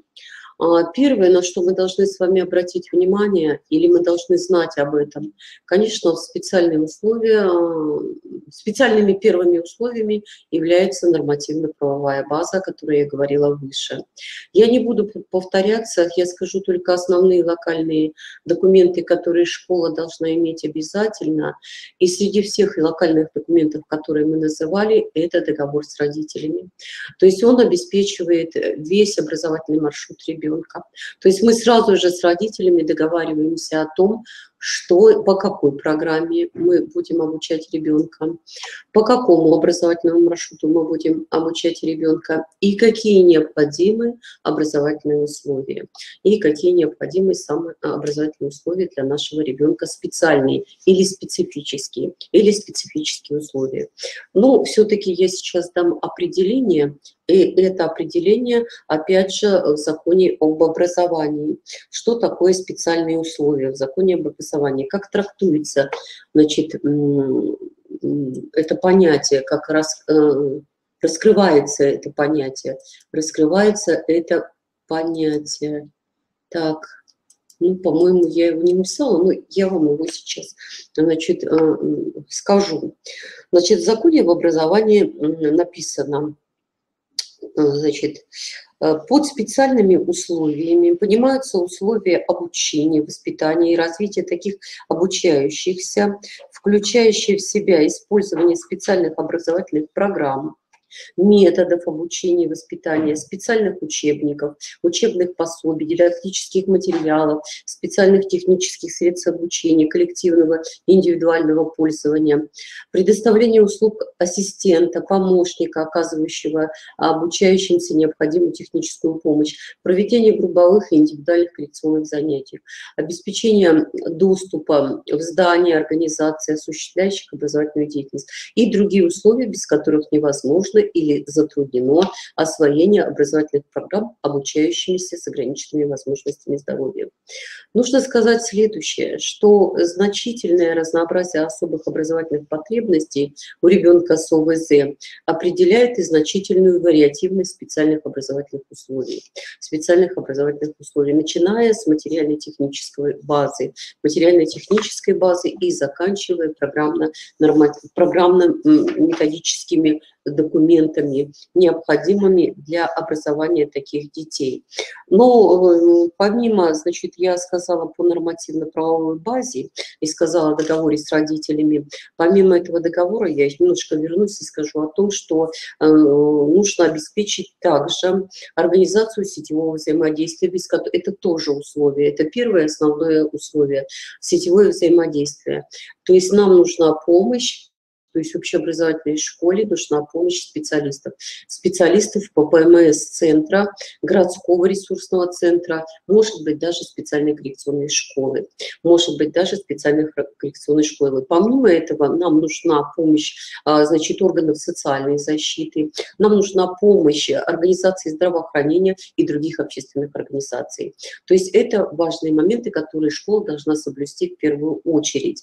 Но если мы будем говорить о медицинском обслуживании и питании, оно тоже первостепенно. Никакого охранительного режима, никакого специального режима, никаких специальных условий наша школа не выдержит, любая школа общеобразовательная не выдержит, если мы, значит, не создадим охранительный режим, режим питания, режим медицинского обслуживания. И первое, что начинается, с чем начинается медицинское обслуживание, это,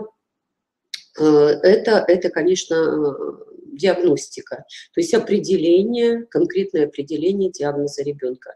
Хотя мы на него не акцентируемся, мы не говорим в школе, что это ребенок диагнозный, мы его не называем, никак не называем ни ребенком с ограниченными возможностями здоровья, но для того, чтобы осуществить коррекцию, осуществить образование и обучение, нам, конечно, необходимо знать, чем ребенок страдает. Чем ребенок страдает в соматическом плане, в физическом плане, в физиологическом плане, в психическом плане и так далее. То есть это важно. В сенсорном плане, допустим, нарушение слуха, зрения или еще чего-то. Да? Мы никогда не создадим тех условий для ребенка, если мы не будем знать, что же конкретно у ребенка. Ну и вы понимаете, что новые нормативные документы позволяют родителям скрывать диагнозы детей. И здесь еще большая предстоит работа с родителями, она тоже входит в условия, значит, условия обеспечения условий образования такого ребенка. Это особый разговор, и особый разговор, и особое время для этого должно быть выделено. То есть начинаем вот с медицинского обслуживания и полноценного сбалансированного питания. Нездоровый ребенок, он не сможет получать никакого образования, и вся коррекционная помощь пойдет у нас в никуда, просто в никуда.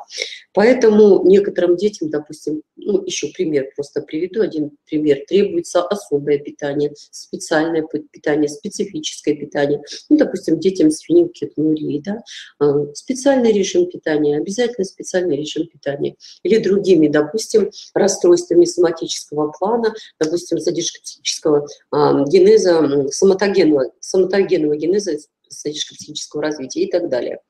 Можно говорить, конечно, о финансовом далее, как бы в логике, можно говорить о финансовом обеспечении.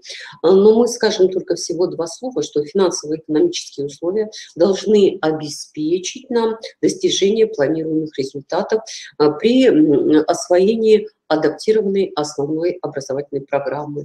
Иначе, конечно, будут большие сложности, очень большие сложности. Что касается информационного обеспечения образовательного учреждения, она включает целую совокупность технических средств, там, компьютеры, там, базы данных, коммуникативные каналы, программы там, и так далее. То есть, ну, конечно, с учетом образовательных потребностей детей мы не будем их все перечислять, это тоже номер один. Материально-технические средства, которые мы должны учесть при создании инклюзивной школы, практически тоже в первую очередь. То есть практически тоже в первую очередь, потому что материально-технические средства обеспечивают комфортность психологического и физического, значит, состояния ребенка в данной среде. То есть комфорт, физический комфорт в первую очередь, физиологический комфорт психологический комфорт. Поэтому что для этого надо? Ну, буквально несколько слов скажу. Мы об этом еще будем говорить не один раз и вернемся к материально-техническому обеспечению школьного образования. Да? Мы обязательно вернемся. Но сейчас в целом и в общем я могу сказать следующее. В первую очередь нужно обеспечить или организовать пространство, в котором ребенок будет находиться в течение определенного периода времени. Да? Определенный период может быть длительным. Поначалу они будут у нас немного находиться, может быть, только на 1 урок придут или на 2 урока. А в целом-то они целый день там находятся. Поэтому организация пространства, в котором ребенок, обучающийся с ОВЗ, должен чувствовать себя достаточно комфортно. Далее, нужно организовать временной режим обучения. То есть это тоже очень важно, и обязательно об этом мы будем говорить позже. Дальше нужно организовать рабочее место ребенка. Оно будет тоже специфическим. Если мы будем приводить примеры, возьмем, допустим, детей с сенсорными дефектами, физическими сенсорными дефектами. Если мы возьмем слабослышащих детей или позднооглушенных, то есть мы должны обеспечить технические средства, усиливающие звук. Да, для этого ребенка. Допустим, и кохлеарные имплантанты мы должны тоже учесть. То есть пользование этими имплантантами должны учесть. Мы должны цифровую усиливающую технику тоже учитывать. То есть это организованное место, это организованное специальное специфическое место.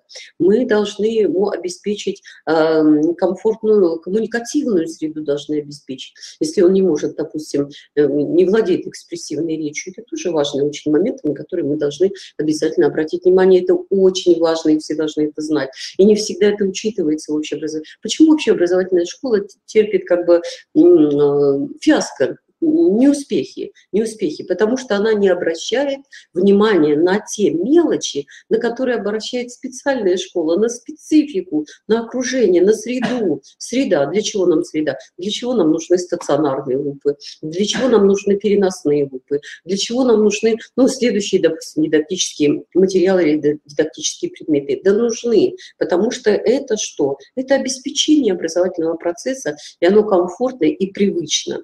Вот технические средства обеспечения комфортного доступа ребенка. Это очень важно. Далее, о чем мы должны сказать? Мы должны сказать о том, что дети должны еще иметь и специализированные компьютерные инструменты. Это очень важно. Они должны быть индивидуализированными, индивидуальными и так далее. Но федеральный закон об образовании это все предусматривает. То есть и федеральная целевая программа тоже предусматривает такое обеспечение. Далее, школа уже будет несколько другой. И в некоторых субъектах Российской Федерации проведены работы по созданию универсальной безбарьерной среды. Мы говорим, безбарьерная среда, что такое безбарьерная среда? Что же она из себя вообще представляет в образовательном учреждении? Допустим, устройство пандусов – это одно. Устройство пандусов внешних, которых это полдела, а подъемники, а специальные устройства для туалета, для душа, для столовой и так далее. Далее, расширение дверных проемов, замена напольных покрытий, демонтаж дверных порогов и так далее, установка перил стен внутри здания, устройство разметки и так далее, оборудование санитарно-гигиенических помещений, во всех специальных школах, они оборудованы, они целесообразны, они обязательно нужны такому ребенку, потому что те проблемы физиологические, психофизиологически не позволяют ребенку, допустим, целый день выдержать такой жесткий режим общеобразовательной школы. Поэтому это тоже нужно все предусмотреть. Это нужно обязательно предусмотреть. Переоборудование, приспособление раздевалок, спортивных залов, простоловых, я сказала, классных комнат, кабинетов. Обязательно нужны специальные специфические кабинеты. Никакой педагог-психолог, да, они выходят на общую аудиторию, они уходят на общий класс, они выходят, педагоги, психологи, и работают. Им нужны индивидуальные условия, индивидуальный кабинет, специальный, специфический. Никакой учитель-логопед не сможет работать в приспособленных каких-то помещениях или вообще без помещения. Этого не будет. Я могу даже приводить практические примеры. Не буду называть школы, которые открыли классы для детей с тяжелыми расстройствами речевыми. Они называются тяжелые нарушения речи. С тяжелыми, тяжелое заикание, тяжелые органические ринолалии, малалии, дизартрия, не буду рассказывать. Но у них нет даже кабинета логопедического, не задерживается ни один. Что же делать-то? Что же делать? Вроде как открыли, вроде как детям удобно, рядом, родители согласны. Все, ну где же оказывают логопедическую помощь? Где же поставить кушетки для массажа логопедического, где же поставить раковины, где же поставить биксы и так далее, и так далее, и так далее, зеркала прикрепить. И много можно говорить об условиях, кабинеты психологической или комнаты психологической разгрузки. В специальных школах во всех эти комнаты уже есть, комнаты Монтессори, психологической разгрузки и так далее, медицинские кабинеты. Наши дети, которые нуждаются практически чуть ли не каждый день в освидетельствовании медицинском, а кабинет одна медицинская сестра на 2 школы, но это практически невозможно. Это практически поэтому мы можем, значит, терпеть некоторые неудачи. Не некоторые, а вообще неудачи. Ну, это я говорила о детях с ограниченными возможностями здоровья. Они совершенно различные, они специфичны, даже в одной группе. Даже в одной группе детей они все разные. Если возьмем, допустим, любую группу глухих, слабослышащих, это у вас впечатление, что они все одинаковые, они все совершенно разные и нуждаются совершенно в разных индивидуальных подходах, различных подходах к этому ребенку.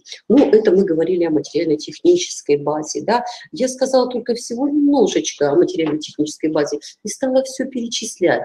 То есть и комнаты сенсомоторной и коррекционной реабилитации, и спортокомплексы специализированные, и всякие различные там приспособления, чего только нет и чего только не должно быть. И все это должно быть дифференцированным. Мы можем только сделать следующий вывод, что нам необходимо соблюдать материально-техническое обеспечение, и оно должно быть ориентировано не только, значит, на одного ребенка, но и на всех участников образовательного процесса.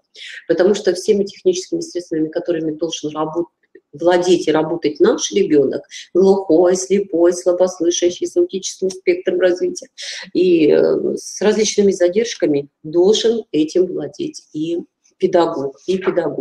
То есть следующее, что нужно сказать в логике, сейчас нужно сказать о программно-методическом обеспечении процесса образовательного, в котором в полной мере работает педагог. Но я хочу все-таки озадачить наши педагогические, хочу сказать вначале о кадровом обеспечении.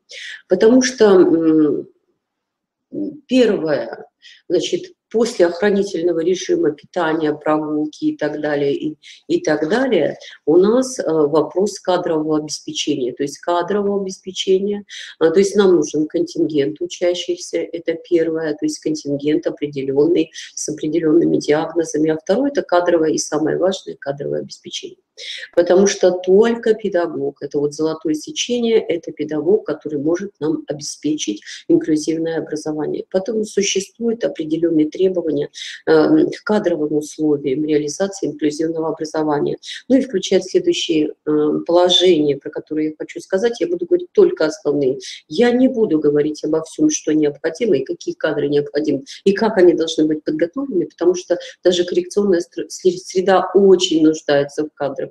Очень нуждается. В первую очередь, это укомплектованность образовательного учреждения педагогическими руководящими работниками, компетентными и, конечно, понимающими особые образовательные потребности детей с ограниченными возможностями здоровья. Это первое.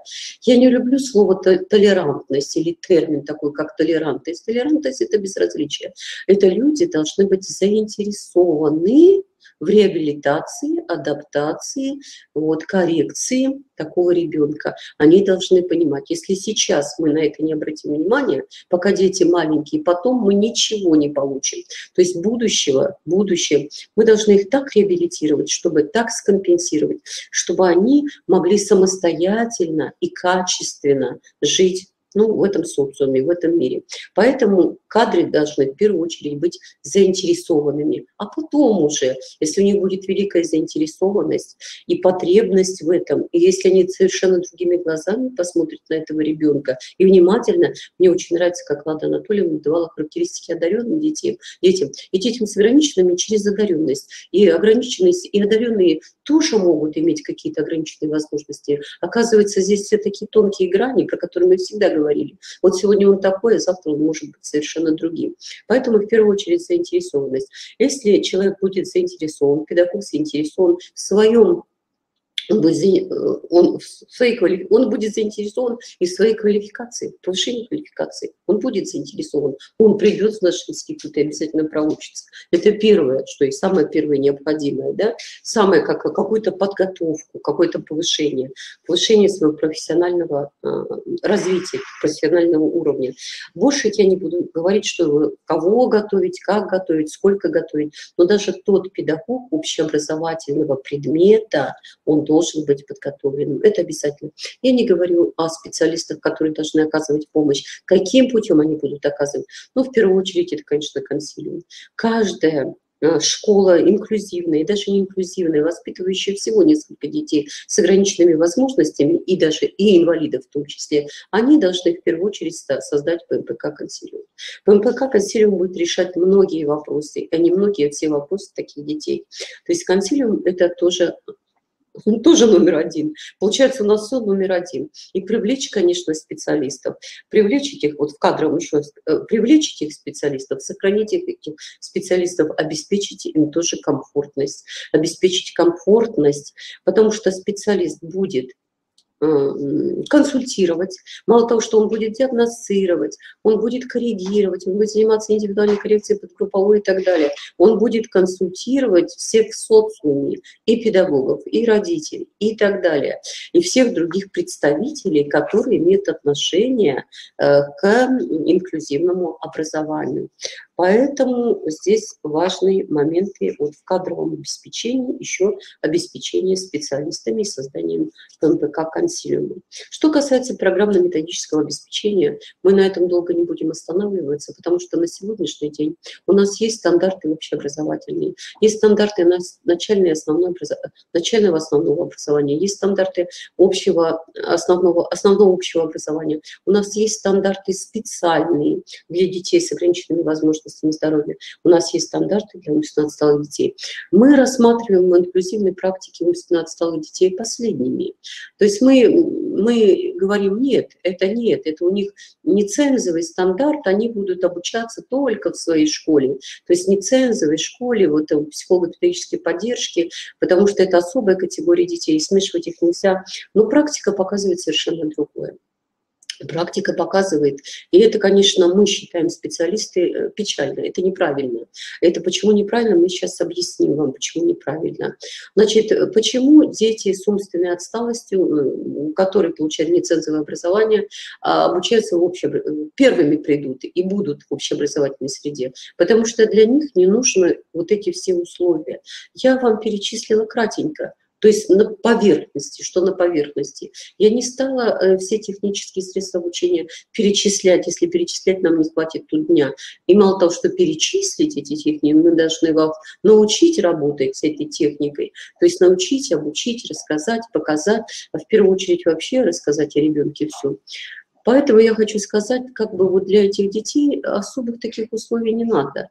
То есть им не нужен пандус, им не нужен подъемник, им не нужно особое питание, им не нужно 5 раз, хотя они в своей среде, в своей коррекционной школе питаются как положено, 5-6 раз, как положено, там 2 прогулки, там медицинское обслуживание у них сильнейшее. Они все получают. Но есть родители, которым очень не хотят вести, удобно около школы общеобразовательной. Но и в школе общеобразовательной принять таких детей удобно, потому что практически ничего, кроме адаптированной программы, кроме адаптированной основной общеобразовательной программы. Но это только впечатление. Это только впечатление. И такие дети смогут обучаться не более чем 1, 2, ну, может быть, 3 класс. Вот это как бы вот такая ремарка небольшая, я сказала. Ну, программно-методически, еще вернемся к нему, это в первую очередь программы они осваивают адаптированные основные общеобразовательные программы, адаптированные основные программы, коррекционные программы, это обязательно, и федеральным законом, и стандартом общеобразовательным предусмотрены эти коррекционные программы. Они, конечно, о них можно говорить очень долго, потому что есть требования к разработке программ, к разработке реализации данной программы. И об этом мы будем в следующий раз с вами, значит, беседовать. В следующий раз мы будем на этот предмет беседовать. Что касается психолого-педагогического сопровождения, то мои уважаемые коллеги, преподаватели очень хорошо об этом сказали, может быть, не так много, как нужно сказать. Я думаю, это предмет особого разговора, и не быстрого разговора, достаточно длительного разговора. То есть, если у вас такая необходимость возникнет, она у вас возникнет, вот по каждому направлению, почему я говорю, по специальному, как это называется, обеспечению специальному, да, это целый большой предметный абсолютно разговор и рекомендации, что, где взять, зачем, то есть и как использовать, это особая наша должна быть, может быть семинар, может быть даже курсы, скорее всего. Ну и следующее, что нужно сказать, ну, это консилиум, это особый разговор, это особый, очень серьезный, и он первостепенной важности разговор о консилиуме. Следующее, что можно сказать, подводя итоги, нужно сказать, что наряду с общей образовательной средой, потому что дети будут пользоваться, наши дети с ограниченными возможностями здоровья, дети-инвалиды, они будут пользоваться как и общей образовательной средой, потому что без этого просто невозможно. Это и общий класс, это и общий коридор, это общая библиотека, это общая столовая, это общий компьютерный и так далее, общий спортивный зал. Они нуждаются в специфических, специальных условиях. Конечно, если вы будете организовывать инклюзивное образование по типу холдинга, то есть мы в следующем семинаре с вами, мы вам предоставим возможность познакомиться с моделями, то есть с моделями специального инклюзивного образования. То есть мы можем вам давать такие рекомендации, все-таки как принять детей, или одного, двоих детей в класс, да, с различными дефектами, с различными диагнозами, но с одинаковыми способностями к обучению, или создать класс, да, или создать класс в общеобразовании, или несколько классов, или все-таки создать холдинг, да, по типу, что вот общеобразовательная школа, специальная, специфическая, с использованием ресурсов специальной школы. Мы об этих моделях можем тоже, но это разговор следующий. Они тоже относятся к условиям, они тоже относятся к специфическим образовательным условиям, эти модели образования таких детей. Значит, далее тут, конечно, идут у меня примеры, значит, совершенно конкретные рекомендации по созданию специальных условий для детей, допустим, глухих, слабослышащих, слепых, слабовидящих, детей аутического спектра развития. Это отдельный совершенно разговор, потому что все эти дети, они абсолютно разные и нуждаются в различных условиях, в различных подходах, индивидуальных подходах, индивидуально дифференцированных подходах. Поэтому, позвольте, мы в свое время превысили, конечно, потому что нам с вами очень интересно общаться. Не знаю, как вам с нами интересно общаться, но нам много есть что рассказать вам, обучить вас, показать вам, значит, уточнить некоторые ваши вопросы, вопросы, знания ваши уточнить, углубить ваши знания, расширить ваши знания, познакомить с особым ребенком. То есть и познакомить, вы знаете, это многогранное знакомство. Это не просто такое, вот знаете, как сказать, такое поверхностное. В основном-то люди поверхностно знают этих детей. Чтобы изучить этого ребенка, это не один день нужен. И не один день с ним нужно общаться, не один час, не один день, не один месяц. И чтобы понять, что из себя представляет этот ребенок и каковы его все-таки возможности, каковы ресурсы этого ребенка, есть ли они вообще ресурсы, и за что можно нам уцепиться или зацепиться. И в конце, подводя итоги, нашего разговора я хочу сказать только следующее. Даже с самыми тяжелыми дефектами, множественными, сочетанными дефектами, если ребенок своевременно получает коррекционную помощь, если ребенок своевременно получает, значит, образование, обучение, воспитание соответствующее, вы знаете, идут прогрессы, идет развитие. На любой поломке будет развитие. Ну, естественно, что у каждого возможности. Вот они и называются ограниченные возможности. Но до того потолка, до тех ограниченных возможностей мы можем ребенка все-таки довести. И если мы даже самого умного, прекрасного ребенка с хорошими, прекрасными творческими и всяческими интеллектуальными данными запустим, то есть педагогические социально запущенные дети есть, которые вообще в жизни ничего не добились. То есть может быть и так. Может быть и так. Поэтому выбор у вас есть, и принять таких детей, мы считаем, обязательно нужно в общеобразовательную школу. А каковы будут результаты? Результаты мы в следующий раз вам скажем. У нас есть некоторые результаты совместного там образования таких детей, то есть инклюзивного образования. Спасибо за внимание. Готовьте вопросы. Вот здесь я оставляю маленькую презентацию, но ее будет достаточно. В следующий раз мы можем даже литературу вам дать, какая необходима. То есть вот и кадровые, тут все, на презентации все есть, кратко. И выводы тоже есть. Спасибо за внимание. Успехов!